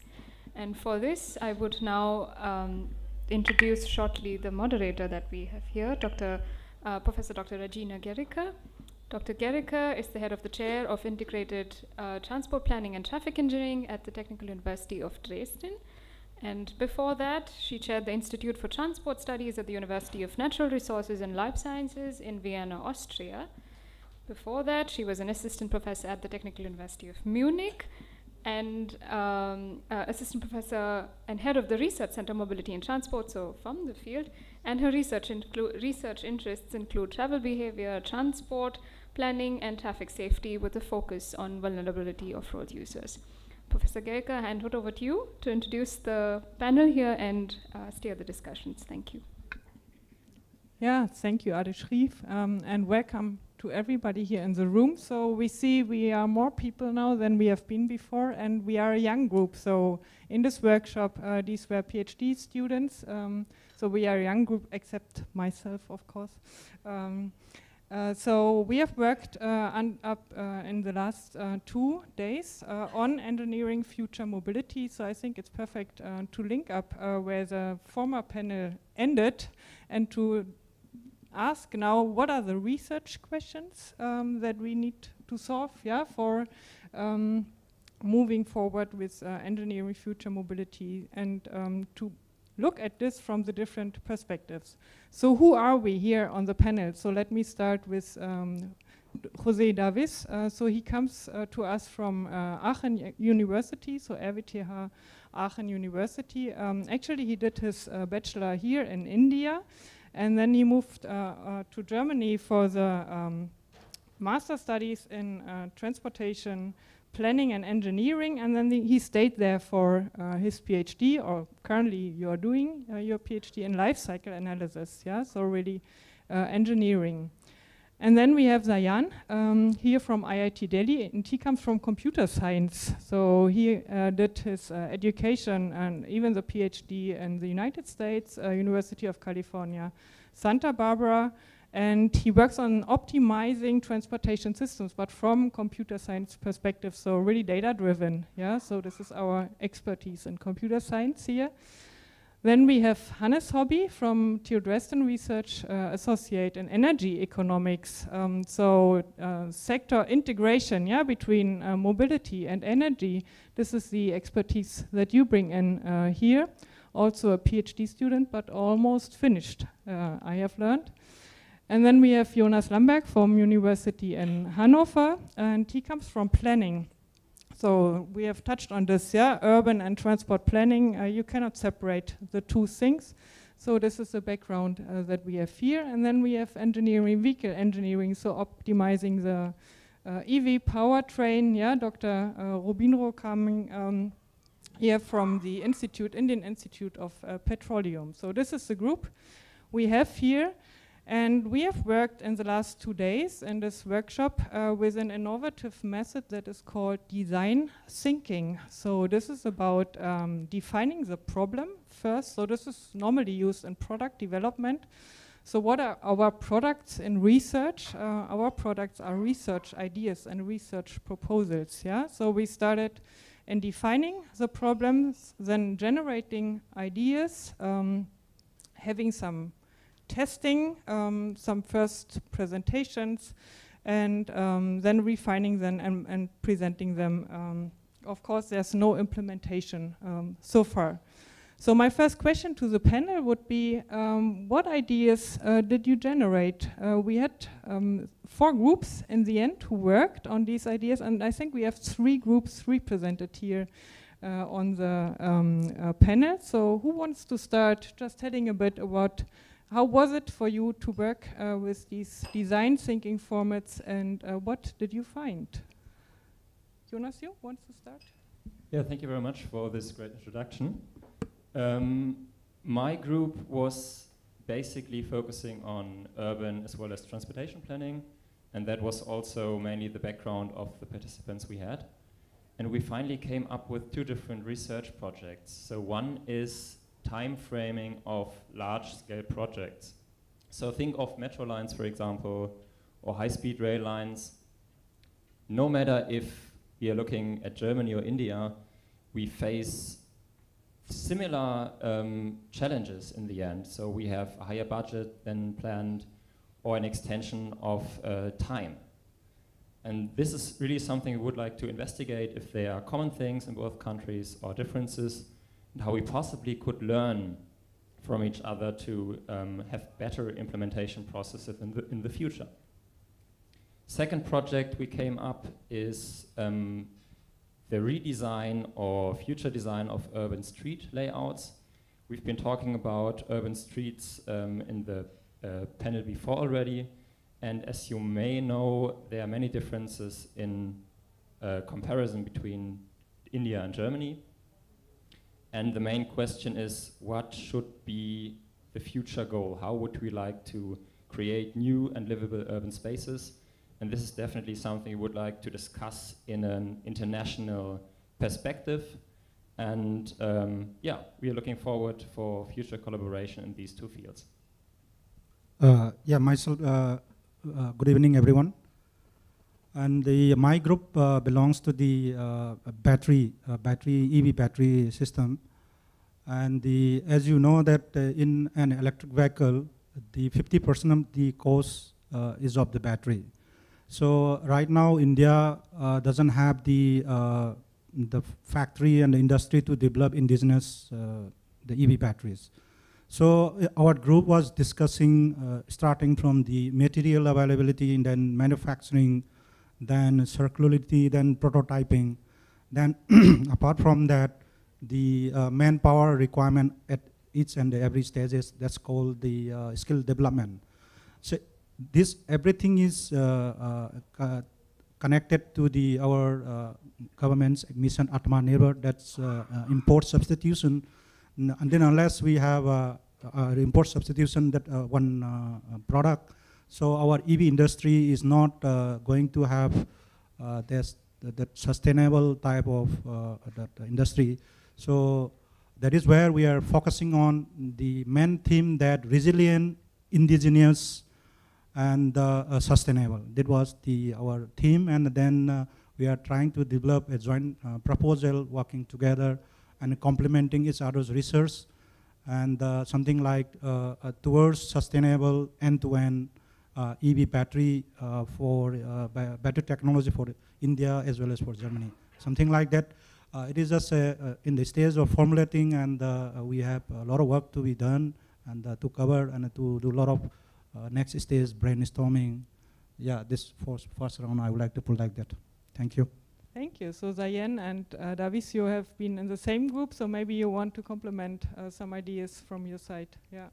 Sure, yeah. So I was in part of the same group. So one observation that we have to be aware of is that EV adoption in India is right now at a very, very nascent stage. There are hardly any EVs. I mean, it's just starting to pick up. But it will not pick up gradually. There will be a transition at some point in the future where more people will want to go for EVs than the regular fuel-powered cars.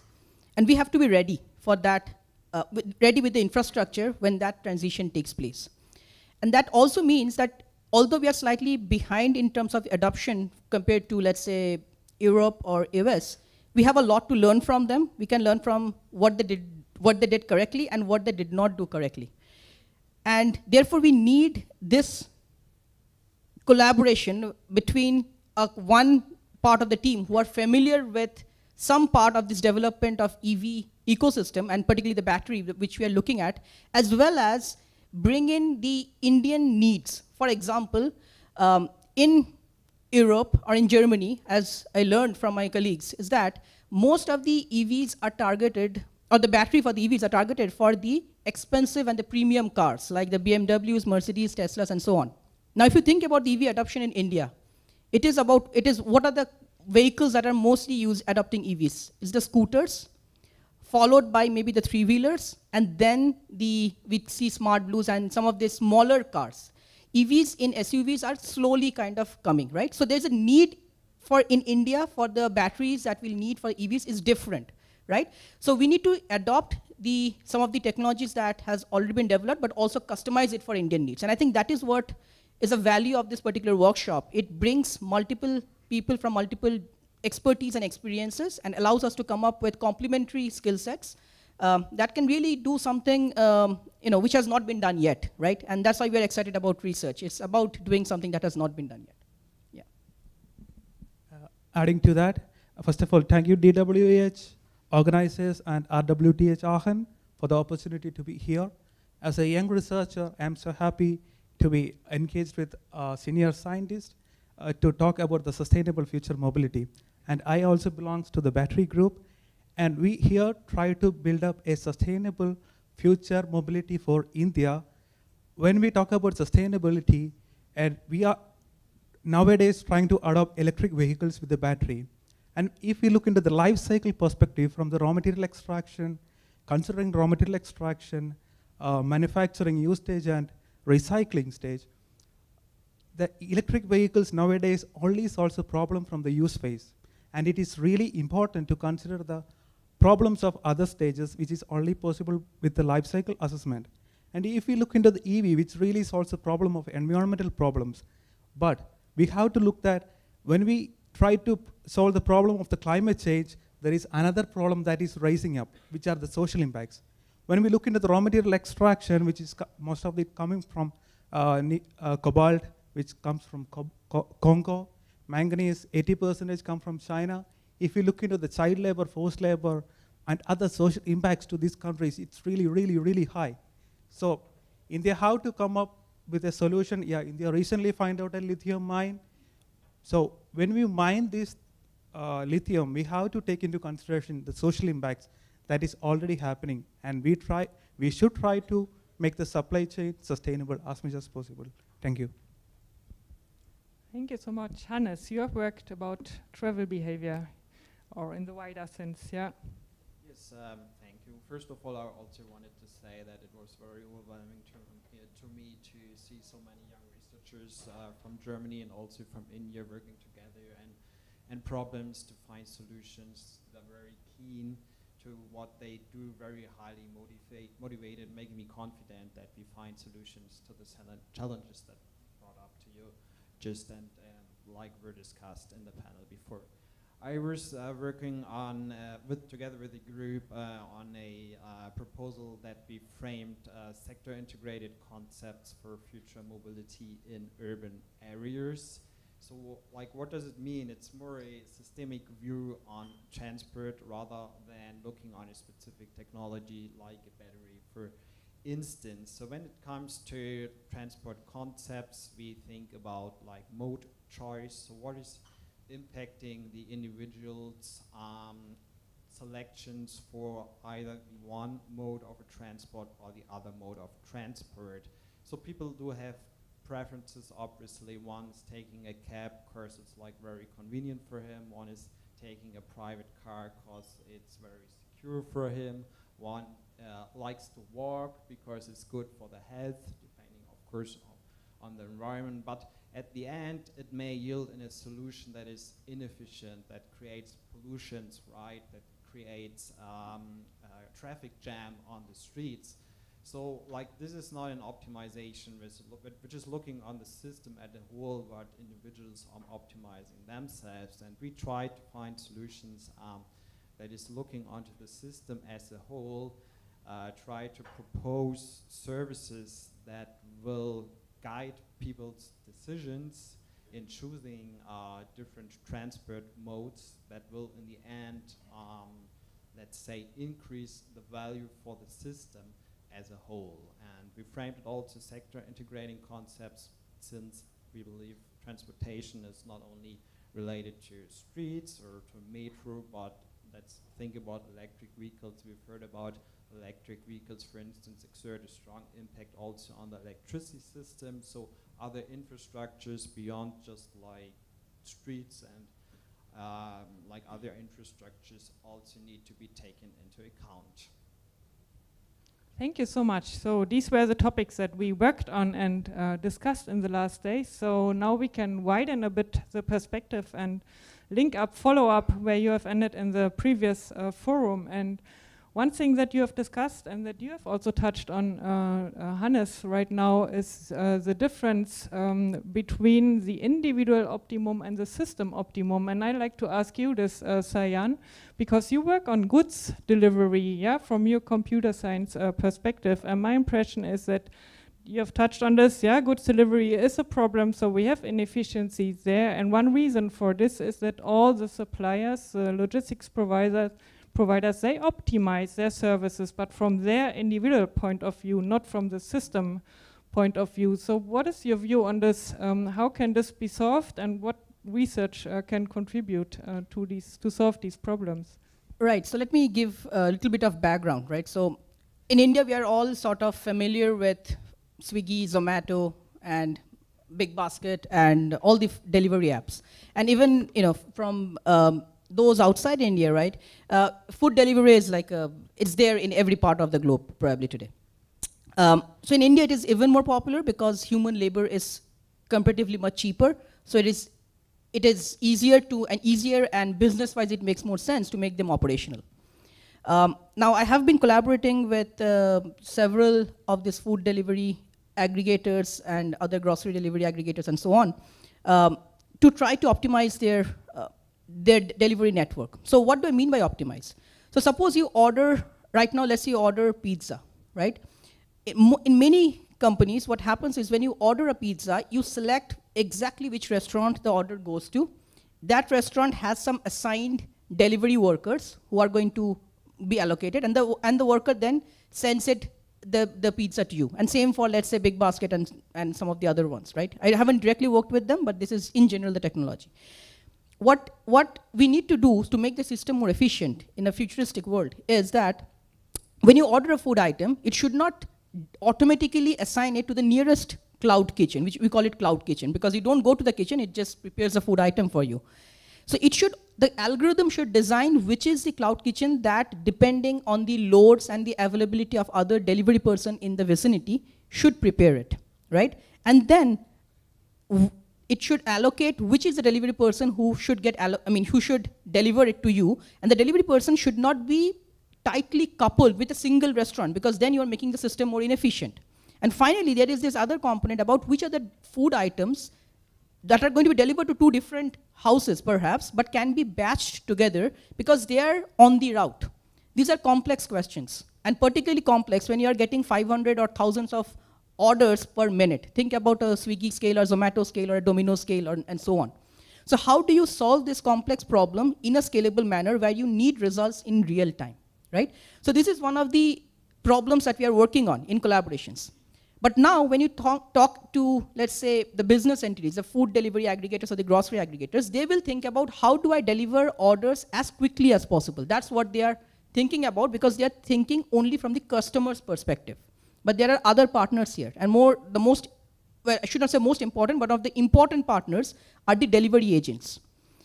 What we have seen from the data is that if the delivery agent is present in a region that has lots of restaurants or lots of residential zones, they earn a lot more versus those who are on the outskirts of the city, right? And even when they're gig workers, right? They are not under any employment contract. So when they onboard, they do not know how much they are going to earn for working for 1 hour or 2 hours. So how do we make sure that the income, first of all, income distribution among the delivery workers is more evenly distributed so that they are not rushing to serve in the same location, right? How do you ensure that they work with a little bit more certainty? For example, assume working in a job where you don't know what your salary is going to be, right? We won't like that job. So can we say that, that given the current business dynamics, the number of orders or volumes coming up, if you work for the next 2 hours, we can guarantee that you will have a minimum income of a certain amount, right? And give a little bit more certainty to these delivery workers so that they have the option to say, okay, do I work for 2 hours and make enough, enough money to survive, or do I sort of work somewhere else? Because they are gig workers. They can work on multiple different jobs, right? They are not contractually obligated to something, right? So these are important questions, because from the delivery aggregator's perspective, they're thinking about revenue, customer satisfaction. From the food delivery agent's perspective, they're thinking about, how do I make the world a little bit more fair and more equitable so that the income is distributed more equitably? And then the restaurants are thinking about, how do I ensure that I get exposed to enough number of customers? Because when we open an app, we get shown some 10 or 12 or 20 restaurants from which has a much higher chance of getting a food order. These are so many questions. So many questions, right? Yeah. So how do we sort of go and solve these questions? So these are some very important questions that we have to solve for a smarter and more equitable and sustainable development of this entire delivery ecosystem. Yeah, and this is multi-criteria optimization. So this is not only about optimizing traffic, but also all these social issues, jobs and these things are really important, Dr. Rubindro, what about, so this was about operation. You come from the vehicle technology perspective. So what is your contribution to future mobility, to engineering future mobility for all these different applications? Thank you, Dr. Rajna. Before coming to that, I just throw a line regarding the energy-oriented objectives from the government side.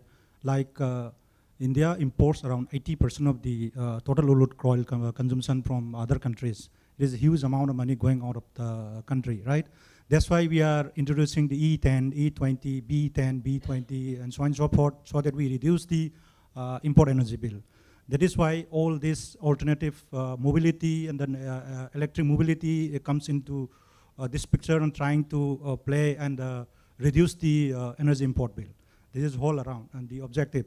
And again, this is aligned with the India's PAN Amrit, the five global objective, like net zero 2070, then reduction of carbon emission less than 40% by 2030, then so on and so forth, right? So everything is revolving around this. Main idea is to reduce the energy import bill. So now coming back to this thing, from the mobility perspective, that what could happen in future is that in future we are going to have a multiple mobility technology consisting of ICE engine technology, electric vehicle, then hybrid electric vehicle. In the ICE engine technology, there will be a flex engine, like with the flex fuel vehicles. Flex engine is something like the ICE engine, which will be operated from E20. That means 20% of ethanol or more than 20%. So it becomes like a flexi fuel vehicle. So these are all already in talk. Like we have biofuel policies in India. Why we are doing this? As I said, to reduce the import, energy import. So these technologies, the multiple players will be there in future.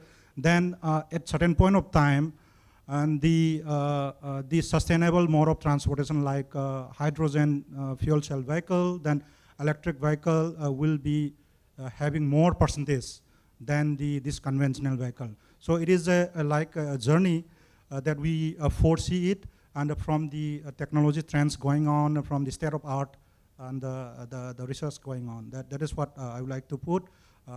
So that is how, the next, I think I will come back to the next question. Thank you so much. So Davis, about life cycle analysis. So we have learned that there will be a mix of technologies, and this totally makes sense in the future. So what is life cycle analysis? What are the similarities and the differences in India and in Germany, seeing all the different types of vehicles that we have in the two countries, and that we have today and that we expect to have in the future?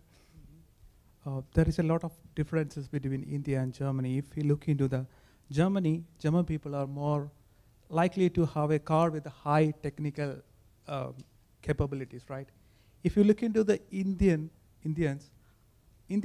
would like to have more affordable product, services, or technology. On the basis of that, you can also find the difference in the kind of mobility. If we look into the German roads, you will see most of the roads. But if you look into the Indian roads, you can see a lot of rickshaws and bicycle.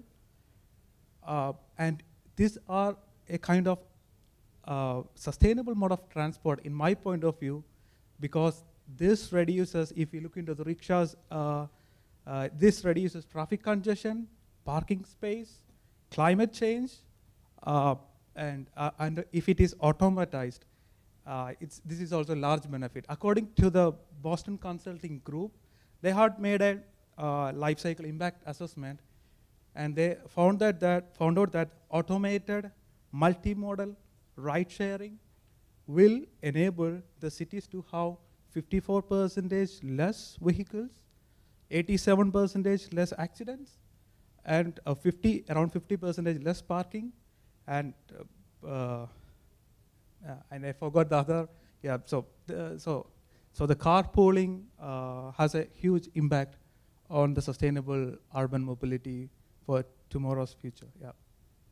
So this is for you, Jonas, or you work on public transportation. So how should this look like in the future, incorporating all these different services? So we talk about mobility as a service, yeah. So not only public transportation as we often define it in Germany, yeah, just line-based with a timetable, fixed routes, fixed stops, and these things, but being more flexible, demand-driven in the future. So what can we learn between the countries? How does this look like in the future, the public transportation systems? So I'm really impressed how far India is concerning digitalization, for example, having different services like Uber, which was a big problem to implement in Germany. So this is definitely something, I definitely take back to Germany, that we can learn from India. On the other hand, it is really important to understand that we shouldn't think problems from digitalization, but from the problem itself. So we have congested roads, we have high pollution, and digitalization is not a solution, but might be a tool. So rather than implementing mobility as a service solutions or Uber, we should think of all the systems we have. And I think traditional modes of transportation like public transport, they need to be the backbone of future systems. And anyhow, of course, they have first and last mile problems, but at least a certain distance is totally fine for many people to walk. And I think digital services can be an add-on, but they shouldn't be the main solution for future mobility, because otherwise we're going to create some more traffic on the roads. And according to the group I've been working with my colleagues from Germany and India, this is not the vision that we have for future mobility. Thank you. So one more question to Hannes, and then I would like to open the question to the audience also. So Hannes, we all want to see more EVs, yeah, electric vehicles and transportation. So what is your view as an energy economist on this? So what happens when we have all these EVs in transportation with the energy system? So you come from Germany, but you're more than invited to take the two perspectives again, yeah, as you have learned in these 2 days, the Indian one also. Let me answer this question, like approach answering this question with the picture I like to draw. So like if you imagine you have a time scale 24 hours and electrical load on the y-axis, and you plot the load for a day at which there's a World Cup final in soccer or football, some say soccer, some say football. And then now imagine how the load evolves exactly in the halftime break. So this is a picture we show quite often in Germany. The load like suddenly pops up a lot, and this creates stress to electricity grids. So now imagine we got a lot of electric vehicles in the systems like we want to achieve in Germany as well. All those cars owned by private household owners are coming back in the afternoon and want to plug in their cars into the sockets so that they get charged. It's a huge, like spontaneous increase in the load. So I think the biggest challenge is like integrating those electric vehicles in the systems. And from my point of view, it needs connected infrastructure, as it was brought up today, but also I want to emphasize it's not only a technological challenge. I would say it's more about a coordination problem. We need to coordinate like people's charging behaviors or companies who are operating electric vehicle fleets charging behaviors. And when it comes to coordination, we need to think about how could we coordinate. Coordination is also strongly connected with behaviors and incentives in this sense. And in our research in Germany, we like to try to foster more about these coordination problems. Do you want to add on this or no? Okay, then you want to add? Yeah, maybe one more thing. It's the same with public transportation. So it's not only about creating infrastructure for certain needs, but it's also about somehow engineering people's demands and needs. And I think no matter in which country, mode choice can be shifted if we do the right measures in society. So infrastructure, of course, has always a high impact on environment with concrete and steel and so on. And there might be way better changes from the societal perspective. Yeah, yes, I would like to give one comment on this. In the previous speaker, they were talking about the solar integrated charging station that could come in handy for the remote areas where you don't have the grid infrastructure. So it's kind of solar integrated, or otherwise we have a renewable hybrid energy system where you combine the wind, solar, and the biofuel subjected to the availability of that location, then integrate everything for a hybrid energy supply system. So which could be used for your domestic use as well as for EV charging system. That we have already developed one prototype, and which is working fantastic. We are having one in our campus. It is a hybrid system. We are combining the biofuel and the wind and the solar, and we are using it for EV charging. So same energy you can use for domestic purpose, depends on the geographical location. It can be used for agri purpose, for water pumping, and so on and so forth. Thank you. Questions from the audience to us here at the panel. There are 2, 3, 4. May I ask? I just start. Thank you for walking up. Thank you. Interesting workshop that you all engaged in. And she started off with the first statement.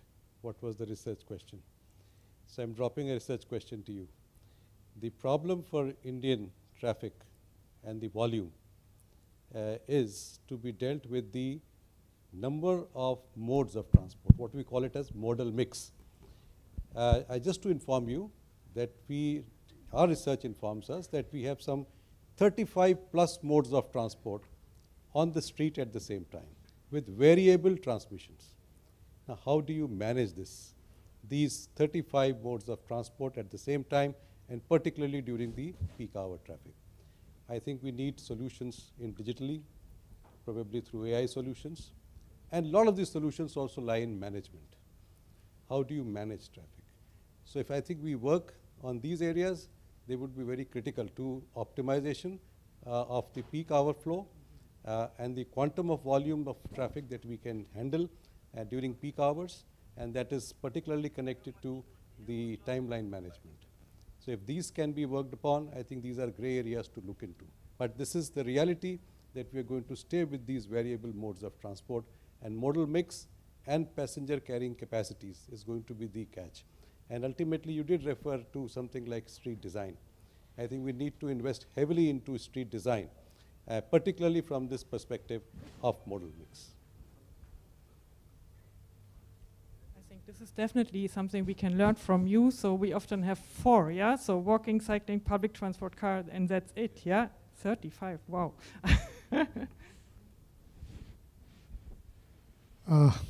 Since we are discussing about the developing country, so one issue which is very important for us is when would it be commercially acceptable? So do you have any idea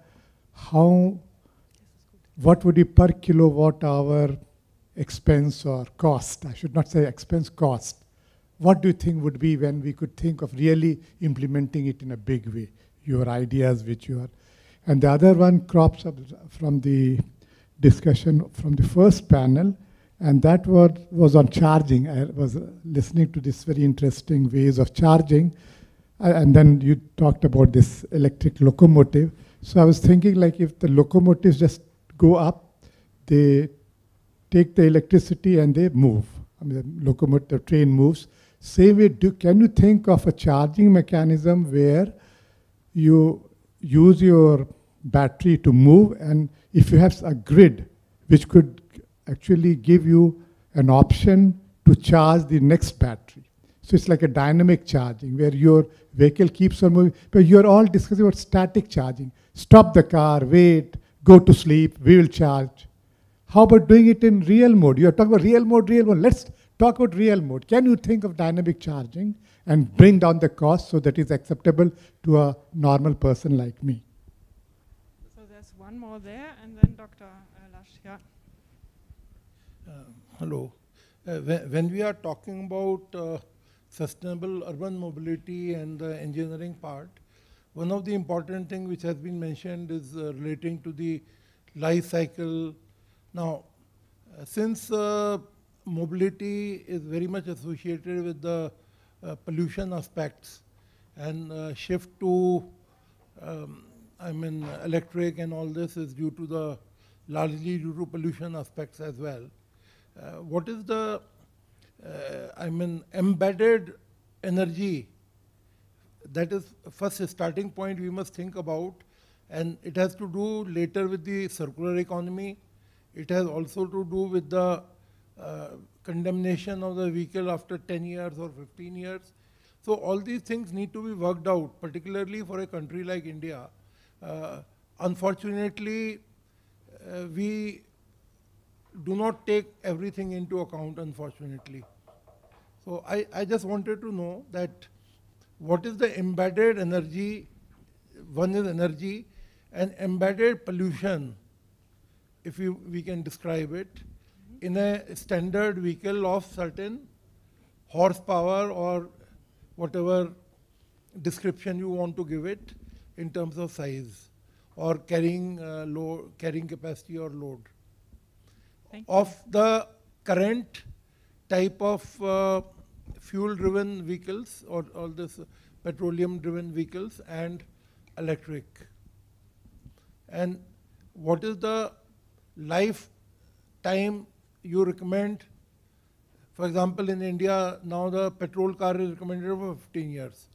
Diesel car has been recommended for 10 years. There is a statutory provision of that, particularly with reference to certain type of cities. So I think before we move forward, existing things need to be analyzed. Thank you. Yeah, I have a more generic question. I'm not from the field of of mobility and energy. So, and we discussed this a bit during these days. I would be interested, we sometimes come from Germany with the perspective we bring our models to the world, no, to the southern hemisphere. And this is a question who goes to Jonas and Hannes. What do we can learn from India? Because India is not seeing themselves as a developing country anymore, but also for the other participants. So what we can learn from each other and why we should learn from each other. And let me challenge you in the second question. Now, India is very focused on cooperating with UK, US, no? We all know this. Why in this specific field, India and Germany should cooperate together for driving it forward? What is the added value for that specific cooperation? I think Davis would be a good, very good candidate to answer this, but maybe all the others, what you see in the scope and the benefits of working these two countries, and we just heard it in the previous panel, that there might be benefits, but what is your perspective and why should one not look to the US, what we also Germans tend to do in this field? Thank you. There was one more from the back. I think we should take this and then back to the panel. So thank you. I'm Silvan, coming from Karlsruhe University from Germany. And I think when we are talking about integrated engineering for future mobility, we have to look from a holistic view on our city, New Delhi. So when I came to Delhi last week I was shocked about the electric grid. So the cars perhaps are ready to be operated on the streets, but is the grid of India, so the electric grid, really ready for all the electric cars, or replacing all cars on shifting to electric? I think this is also a question we have to discuss, and also a little bit a more holistic view to the transformation to electrify all sectors. Okay, so thank you. So various questions from various different perspectives. One general one, yeah, about benefits of collaborating between the countries. Then the modes, travel behavior, how to manage this also, and then some more technical ones that I think might be for you, Davis, and you. Do you want to start with, yeah? Yes, I would like to start with the sir's question regarding the life of electric vehicle, and in comparison with the IC engine vehicle. IC engine vehicle, as per the legislation, we have a 10 years for diesel and 15 years for 10 years for gasoline and 15 years, other way around. So anyway, for right now for EV there is no such you can say the legislation right now not defined, and we have done a research, we have done a case study in our lab that coming back to your previous question, the retrofitting the existing vehicles, because we have around 60 million vehicles on road that is operating now. They are adverse. Some millions are adverse of retirement because of the legislation saying that you cannot apply, there will be heavy penalties and so on and so forth.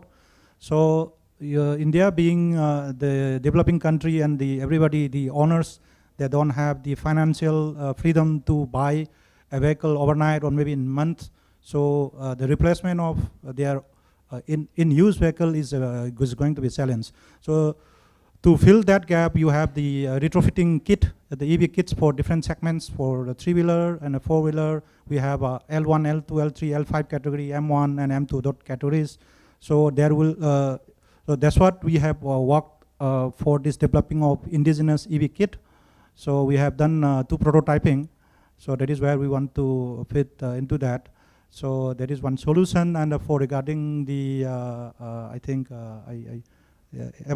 did I answer your question or? Yeah, and regarding the, I have a comment from Dr. Katia. Yeah, Katia's comment that actually Germany being in the, you can say, one of the leading automotive companies in the world, like followed by Japan and Korea. So Germany has a very century-old, you can say, the automotive experience as well as expertise. And you can see in India we have very successful German companies, right? But US, I think unfortunately the GM and the Ford, they have already left the country. So probably this could be the why we are bending towards the Europe, mostly on Germany, because German cars very successfully are very safe, and we learn from the European. And in India, from the legislation point of view, we also follow the European norms. Like in driving cycle, we have an Indian MIDC cycle, right? It is a copy from the European cycle. So we have phase 1, phase 2, everything is copied from the European norms. Only thing is that speed limit is reduced as per our Indian road conditions. So that's why we are is by default or by legislative perspective, then we are bending towards the Europe. And then in Europe, Germany is in the front. That's why it's better to learn from the leader, not from the second leader or something. That's how, from my perspective. Who wants to follow up? You, Davis, and you can always take the 2, yeah? So the more technical question on the EVs and the collaboration question from Dr. Lash, yeah? If we can, when we talk about EVs or vehicles, it's not embedded emissions. When we talk about the life cycle perspective, it's absolute emission, rather than considering carbon intensity. If we consider only the road transportation only contributes about 15% of carbon emission. But why we are so much interested in looking to solve the climate problem from road transportation, because it increases really faster than any other sector. So the number of vehicles are increasing, and that's why we should consider absolute emission rather than embedded emission. And the other point was raised to us, it is lifetime should be considered. When we talk about the lifetime, there was a project from Bosch. They have tried to analyze their air conditioner, and they found that after 8 years of time, this should be changed, because by that time, an energy efficiency of a product will definitely change. This is same when we consider the battery electric vehicle or the fuel cell maybe in the future. After some times, the energy density of the battery will definitely increase, energy efficiency might increase, so we have an optimum lifetime, which is not yet found out as far as I know. So this should be considered. And the other point was how the possibilities for German cooperation. Germany has a strong technology push, while India has a strong market pull. And I must admit that Germany is, as I am from Germany and I do masters from Germany, and now I am doing PhD in Germany. And I can really compare between German education and also Indian education. German technology is really, really good that we can adopt, but there is a lack of labor there. This is one point. So a lot of young talents are here in Germany, so which can support Germany in its journey to continue its technology push. And another point that I have to raise is that amid war and also the COVID, there were so many market issues, supply chain issues.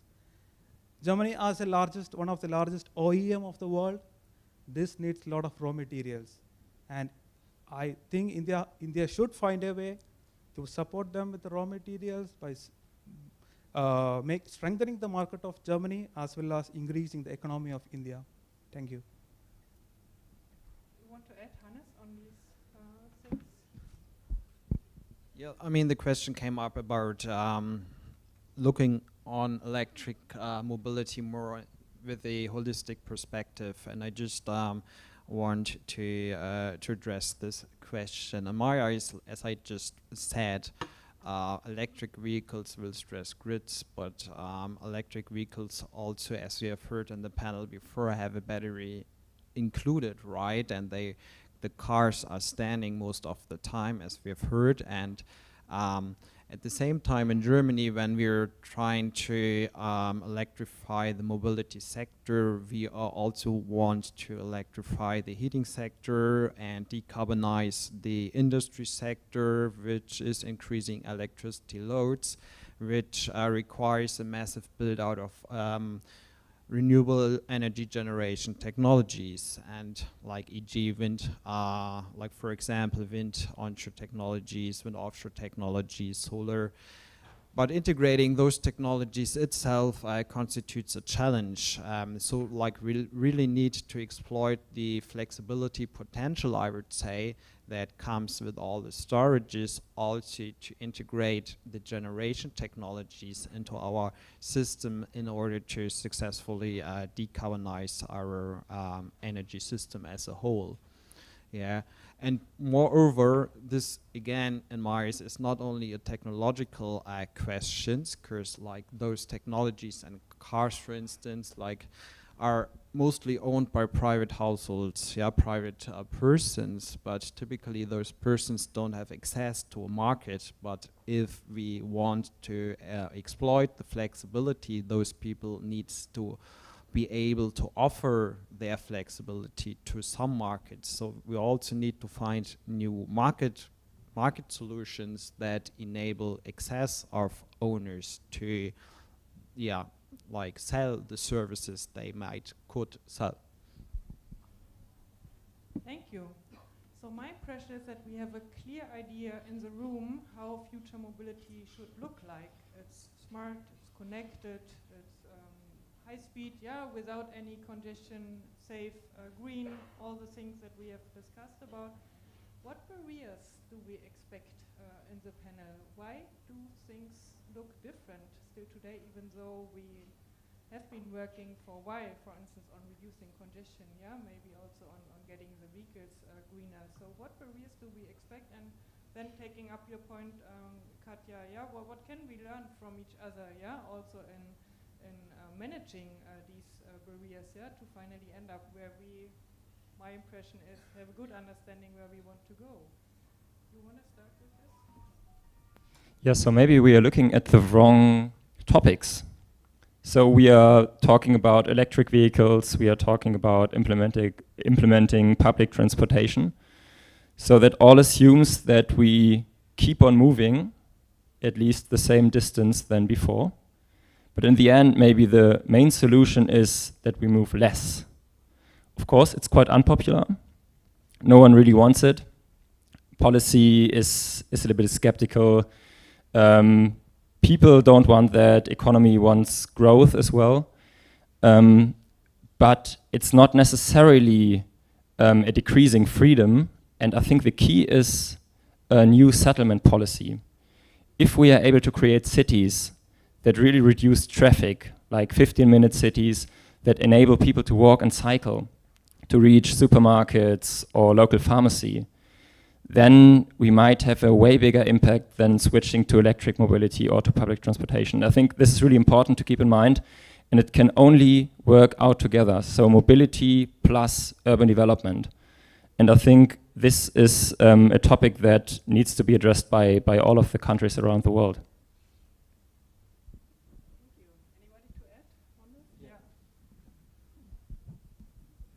Yes, I think another part that I would like to stress is to do more, right? I mean, what keeps us where we are? Why can't we do more? I think we need to be more. We need to get better in sharing data for research. So, for example, like there are 35 modes of travel that are in the city, right? Which is the most popular mode? In which region, which mode is taken? I mean, is the popularity evenly distributed, homogeneous across the city, or is it different in different parts? What is the average travel length in each mode? Now, these are questions that are important to optimize the travel dynamics in a city. I cannot answer that because I don't have the data. Someone can go and collect some survey and do the data, collect the data, but that data will again become stale after 1 year or 2 years, right? Now, of course, it's a challenge to collect all the data across all the modes, but there are certain modes that are digital today, right? For example, there are smart cards that we use for metro, and similarly, smart cards are going to come in buses and so on. Can we generate policies so that this data can be shared openly with researchers who can come up and do these solutions, right? So I think there is more that we can do from that particular perspective, which can sort of accelerate the research and solutions ultimately. And just one more answer to Katya's question, like why should we collaborate with Germany versus, let's say, US or some other countries? Now, US is doing fantastically on technology, Germany is doing fantastically on technology. Why should we collaborate? Because Germany is reaching out to us. I think that's a simple answer to me, right? I'm developing connections and I will now collaborate. So I think that just goes a long way in setting up this, collaborations across countries, yeah. Yes, I would like to add a few more comments on the Jonas, just to add to what Jonas said. Regarding the urban planning and the mobility, so during that urban planning, we need to see from the EV charging infrastructure perspective also, because it's going to be a subset of the larger picture of urban planning. So until and unless we have the network of EV charging, see the faster adoption that government always emphasize, the faster EV adoption is not going to work. So that's why in NCR, in Delhi NCR region is already number of charging stations is increasing every day. As I am speaking also, it's increasing every day. And there is another part the government was already emphasizing, and we have a FAM2. Under FAM2 we have a 10,000 crore, which is morely emphasizing on developing the charging infrastructure. And we already have a lot of charging infrastructures coming on the expressways and highways, and that is already becoming reality. And the only thing here is some technical challenges, for example, like the connectors. We have a multiple connector CCS2, type 2, type 1, and the people are not aware of this. The information is not shared with the public, but even the technical people are confused that which the connector is compatible with what kind of vehicle segment and so on and so forth. So these are all area of challenge and research that will the research will address in future. Having something like universal charger with a universal connector. You have mobile, you have a C-type now. You can look back 10 years ago, every company was having a different mobile charger, which doesn't work. One company is, similar to that, we will be having something like a common connector or a common charger, which will be compatible for different category. For example, L category, which is smaller two-wheeler and three-wheeler, that charger for that category will be common, right? Because their capacity from the propulsion, the electric drive and a motor drive is smaller in size as well as smaller in capacity. Then for the M category of vehicles, then the common charger, because they will be of little higher performance of vehicles. Then we have then L and M category. Then we have that N category is the buses and the passenger. So that's why there will be a universal, I think, charger coming up for different vehicle categories, because this L category charger cannot work for the higher category. That will take very long time to get the M category vehicle to charge from the L category charger. So that is how the segregation has to be done, and there should be a universal charger for its vehicle category. That is how this is one solution. I think some solution will come in future. I'm very much confident of all the researchers working around in the country. Do you want to add on that? Yeah. So a common problem that we see, for instance, in the build out of wind energy in Germany, but I think we can transform that to also to other infrastructure investments, is the so-called not in my backyard problem. So if you go around like in Germany and ask people, are you supporting renewable energies? They all say yes. If you ask them, are you supporting that I build a wind farm right in your backyard? They say no. Of course.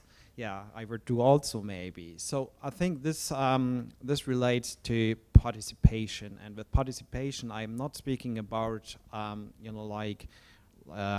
including people into planning procedures, but users or society must directly benefit from the diffusion of those new technologies, and not only indirectly through a better environment or less carbon emissions.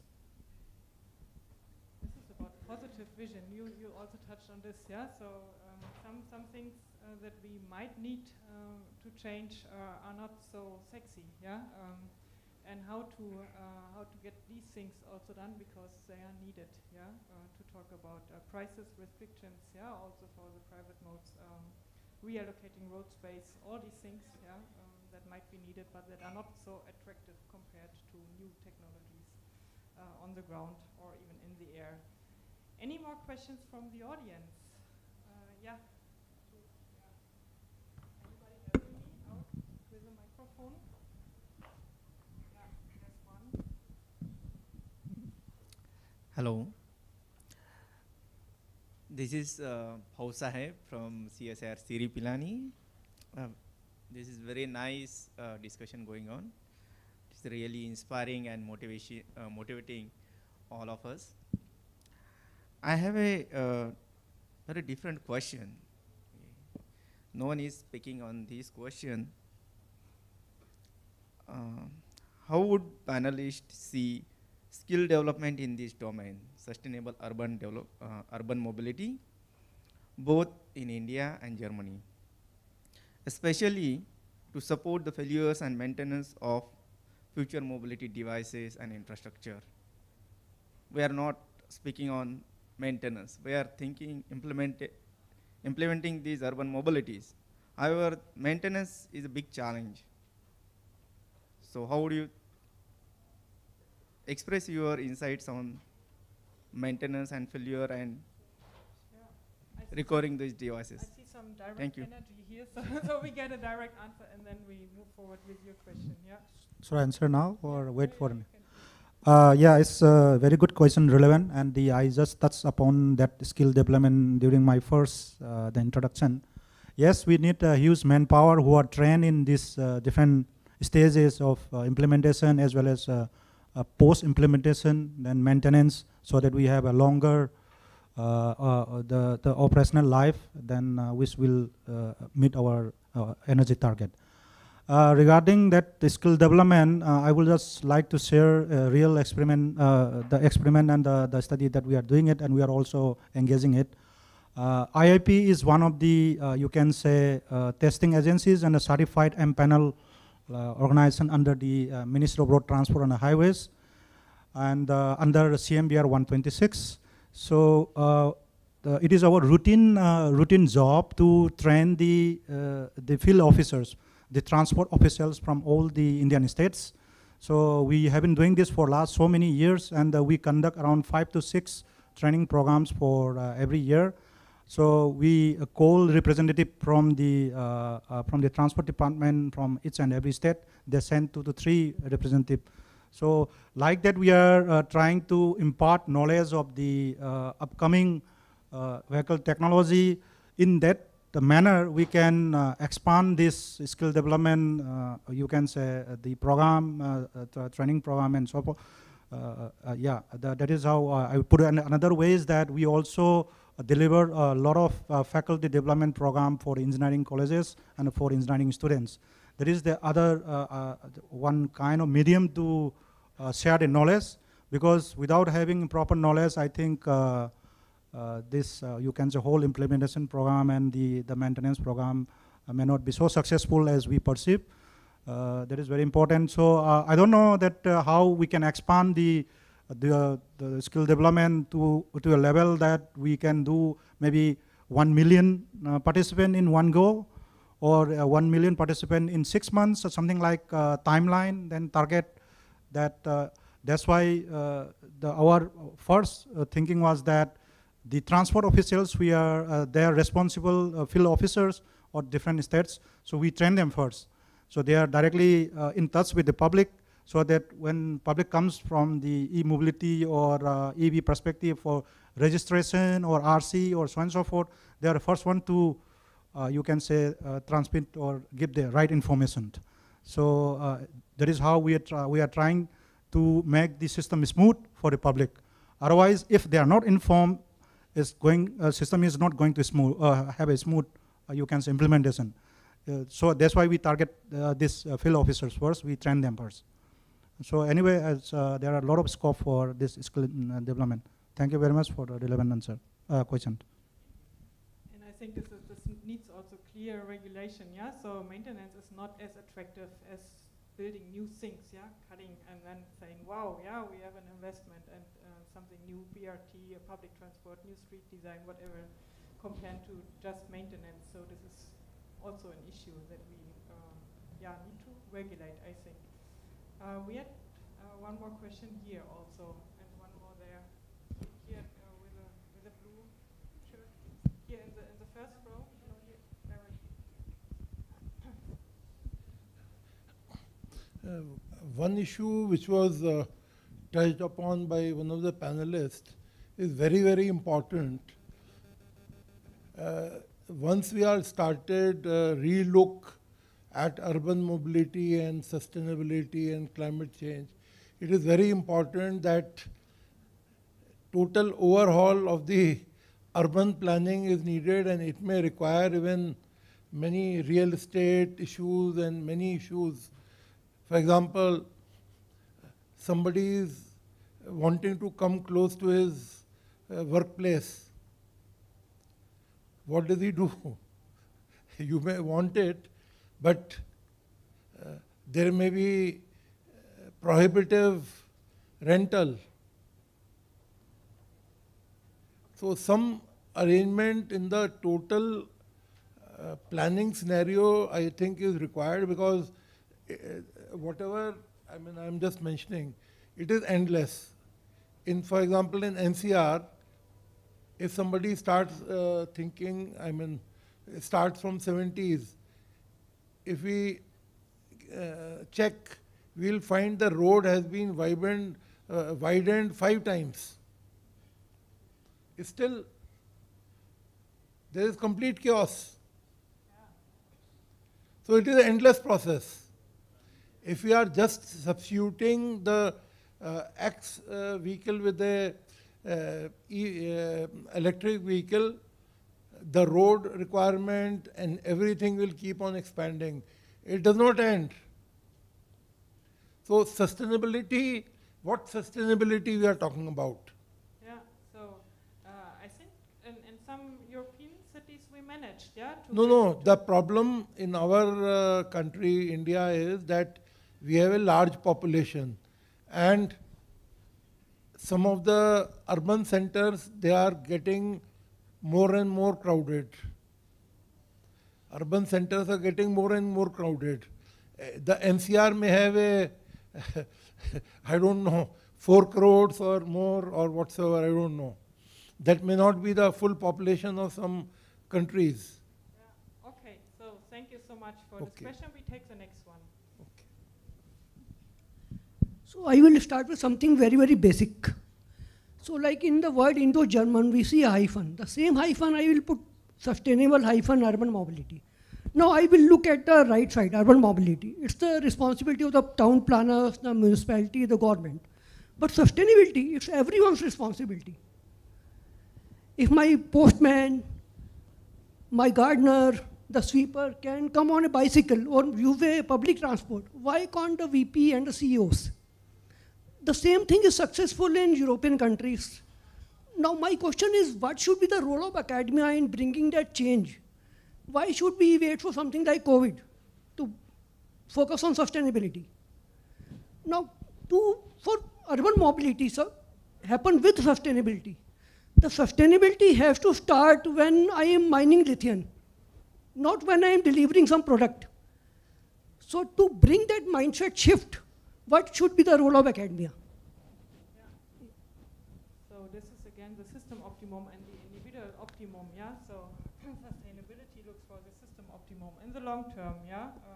With fairness also between the different person groups, regions and generations. Yeah, so anybody who wants to address directly answer to these 2 questions? Yeah, I would like to ask to the answer to the second question. In India, I know that from 3rd class onwards, we learn about environmental problems. I don't know how is it in Germany, but India is really forward for that. But I'm not sure whether we are really following it, right? And also, technology is really running faster than society changes. So we really need something that makes society to move along with technology. As we have already talked here, we need skill development. Along with that, we need also society development, society awareness, and maybe changing the mindset of people. Yeah, this is also something important. And also, no one cares about global, national, or social issues more than his or family issues, right? So whatever comfort for a family or for a person, they will follow that. What we need to think is that how we can redesign mobility that provides comfort, safety, cost, whatever, that that overrides the personal mobility. Yeah, I would like to add to Sir's the comment. Sir, frankly speaking, we have around 8-lane highways and 5 lanes, so on and so forth. First thing is it is a policy matter, I will say, and the second thing is the driving behavior. And the third thing I will say is we need a lot of awareness program for the public. Public maximum, they are not aware. Even the cab drivers, they are not aware of what is the marking on the road. It is the continuous white marking means what. They don't know. And there is a dotted white marking, they don't know. And what do you call that? This all connected to your policy making. When you go for a driving license, you are asked, you go through a test, then all these traffic symbols and everything is asked. Then after that, what we do it, people just to study it to pass the driving test and whatever. Then after that, normally we don't follow it. This marking and traffic signs are everywhere, but drivers are not aware and they are not trained, or I don't know. There has to be some app along with the like Uber and Ola does that. Something has to, whoever goes out of your home, step out of home and taking a vehicle and going that, something has to pop out, which is like you have in the advanced vehicle, you have ADAS system. The ADAS system, they read the markings, traffic markings, like if it is 80, then your vehicle reads the 80, then your vehicle brings down to the 80 speed. If it is driven at 100 km/h, then they read the system. So such type of awareness program for the public, the cab drivers and all, this is very much required, because 95% of the people, they are not aware of the road marking and the traffic marking. There is one thing, and coming back to the driving behavior, it is a huge, very, very big issue in India. Driving behavior is something to do with the individuals, you know. You cannot dictate somebody on road, then you have a road race everywhere, right? Fighting on road. Then why you are coming, cutting this and that. This driving behavior also associated with this all, the awareness program and the driving school, right? Then some level of, you can say, we cannot expect, in 10 years, we cannot expect to behave like Europe. So it has to be level 1, level 2, stage 1, stage, something like that, a kind of model we have to do it for metros or probably metropolitan cities. Then coming back to last one, that the first one I said, the policy matters. Policy matters, it is a very tricky word, and it is something like, I don't have any much comment on that. Only thing is that we have to amend, we do the policy amendment from time to time. The government is doing that. I don't know how fast it is implemented, depends on the reality. And the policy amendment is required, of course, from time to time. That is how we are connected with the MORTAs. That's why we have a lot of intermediate meetings, and we are part of the Indian Bureau of Indian Standard and the Automotive Industry Standard, the standardization committee. Then we all meet that. So something policy matter, then it is sometimes it is politically motivated, and sometimes you can say it is a location specific. So government has to look in totality as a country. Then this is a overall guideline. Then your respective states can you can say bend a little bit, which is suitable for that particular state. So the central government cannot be, you can say, one location bias, cannot do that. The federal government has to look in totality, looking at the Kerala, looking at Delhi, looking at the south, east, west. They have to look at the totality and have a kind of general thing. So yeah, that is how I put it. Okay, so we are about to come to an end, and our topic is engineering future mobility, and we come from our own all different disciplines, and we are all researchers on this panel here. So my last question to you is, what is your wish for future mobility as a researcher, not as a policymaker, yeah, or your advice for what should be done, yeah, by policy making, just as a researcher, starting with you. Just one line. We do not need a success in car ownership, but we need success in mobility. I hope, I mean, see, we are, again, as I said, we are at a time where we are starting, the mobility will change with EVs and all those that are coming. So I really hope that the infrastructure this time gets built based on data, based on, that can optimize certain scientific objectives and not in a randomized manner. Because then we will keep on playing the catch-up game. How do we improve slightly over there, and so on. Let's start from scratch. We're starting from scratch, but now let's do it properly. The infrastructure development, like where to build stations, demand forecasting, and so on. This is the data-driven computer scientist, yeah? Yes, I'm always taking from the data perspective.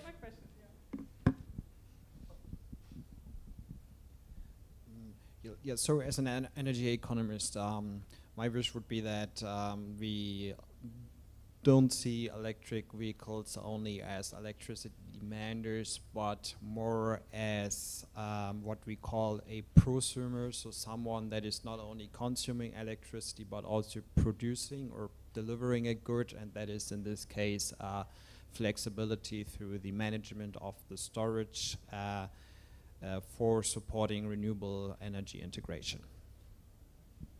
So my wish is that science is able to communicate what we find out. So people always want easy answers, but the world is quite complex. And I think it's our goal, or it's our task, to reduce complexity without losing important parts of the answer. I will have only a very simple line. I wish to have a vehicle where my children and grandchildren, they can enjoy by just putting a bottle of water into the fuel tank and run. That's my wish, my dream. Thank you. But it's still a vehicle, so they should go with your vehicle. So Yes, it is best, something like future hydrogen fuel cell, yes. So thank you so much. Thank you so much to all of you, and thank you so much to all of you in the panel.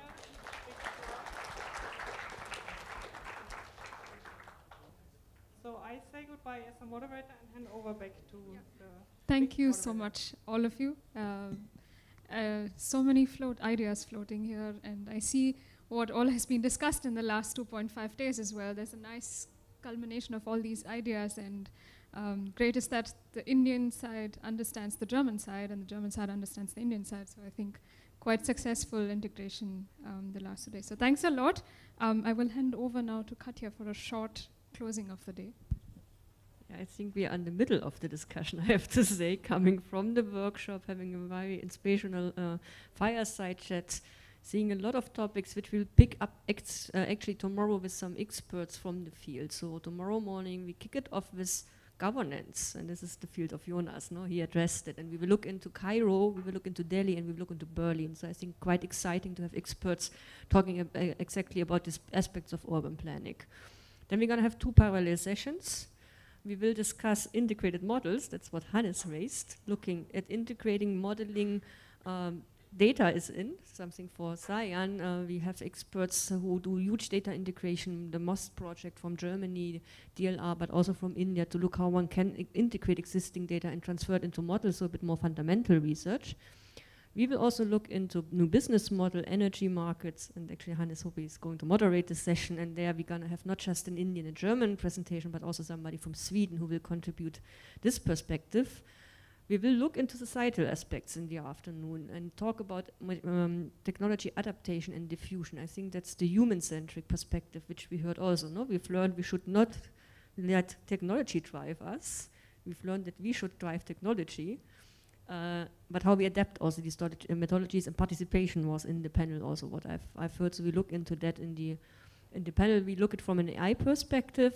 And last but not least, we will look into AI and how artificial intelligence, where India and Germany have new strategies up, will help in driving the sustainable urban mobility, but also the energy transition forward. So I'm quite excited. Tomorrow it's you can do it from your desk. It's a bit easier. You don't have to travel here to Clarishes, but I would also greet the audience who is there on the live stream and thank for participating and listening to the panel. I think we can continue the discussions. I've heard there are more questions. Would invite you outside at the pool for a nice evening with some snacks, foods and drinks to continue the discussion with all the participants here in the room. And tomorrow we start at which time, Adishri? 2 p.m. online, 2 p.m. Indian Standard Time. And for those who are on the online stream connected to Germany, this is gonna be then 9:30 if I calculated correctly. So have a nice evening. Looking forward to discuss with you. Thanks to the panelists again. And yeah, looking forward to see you outside. Enjoy the evening.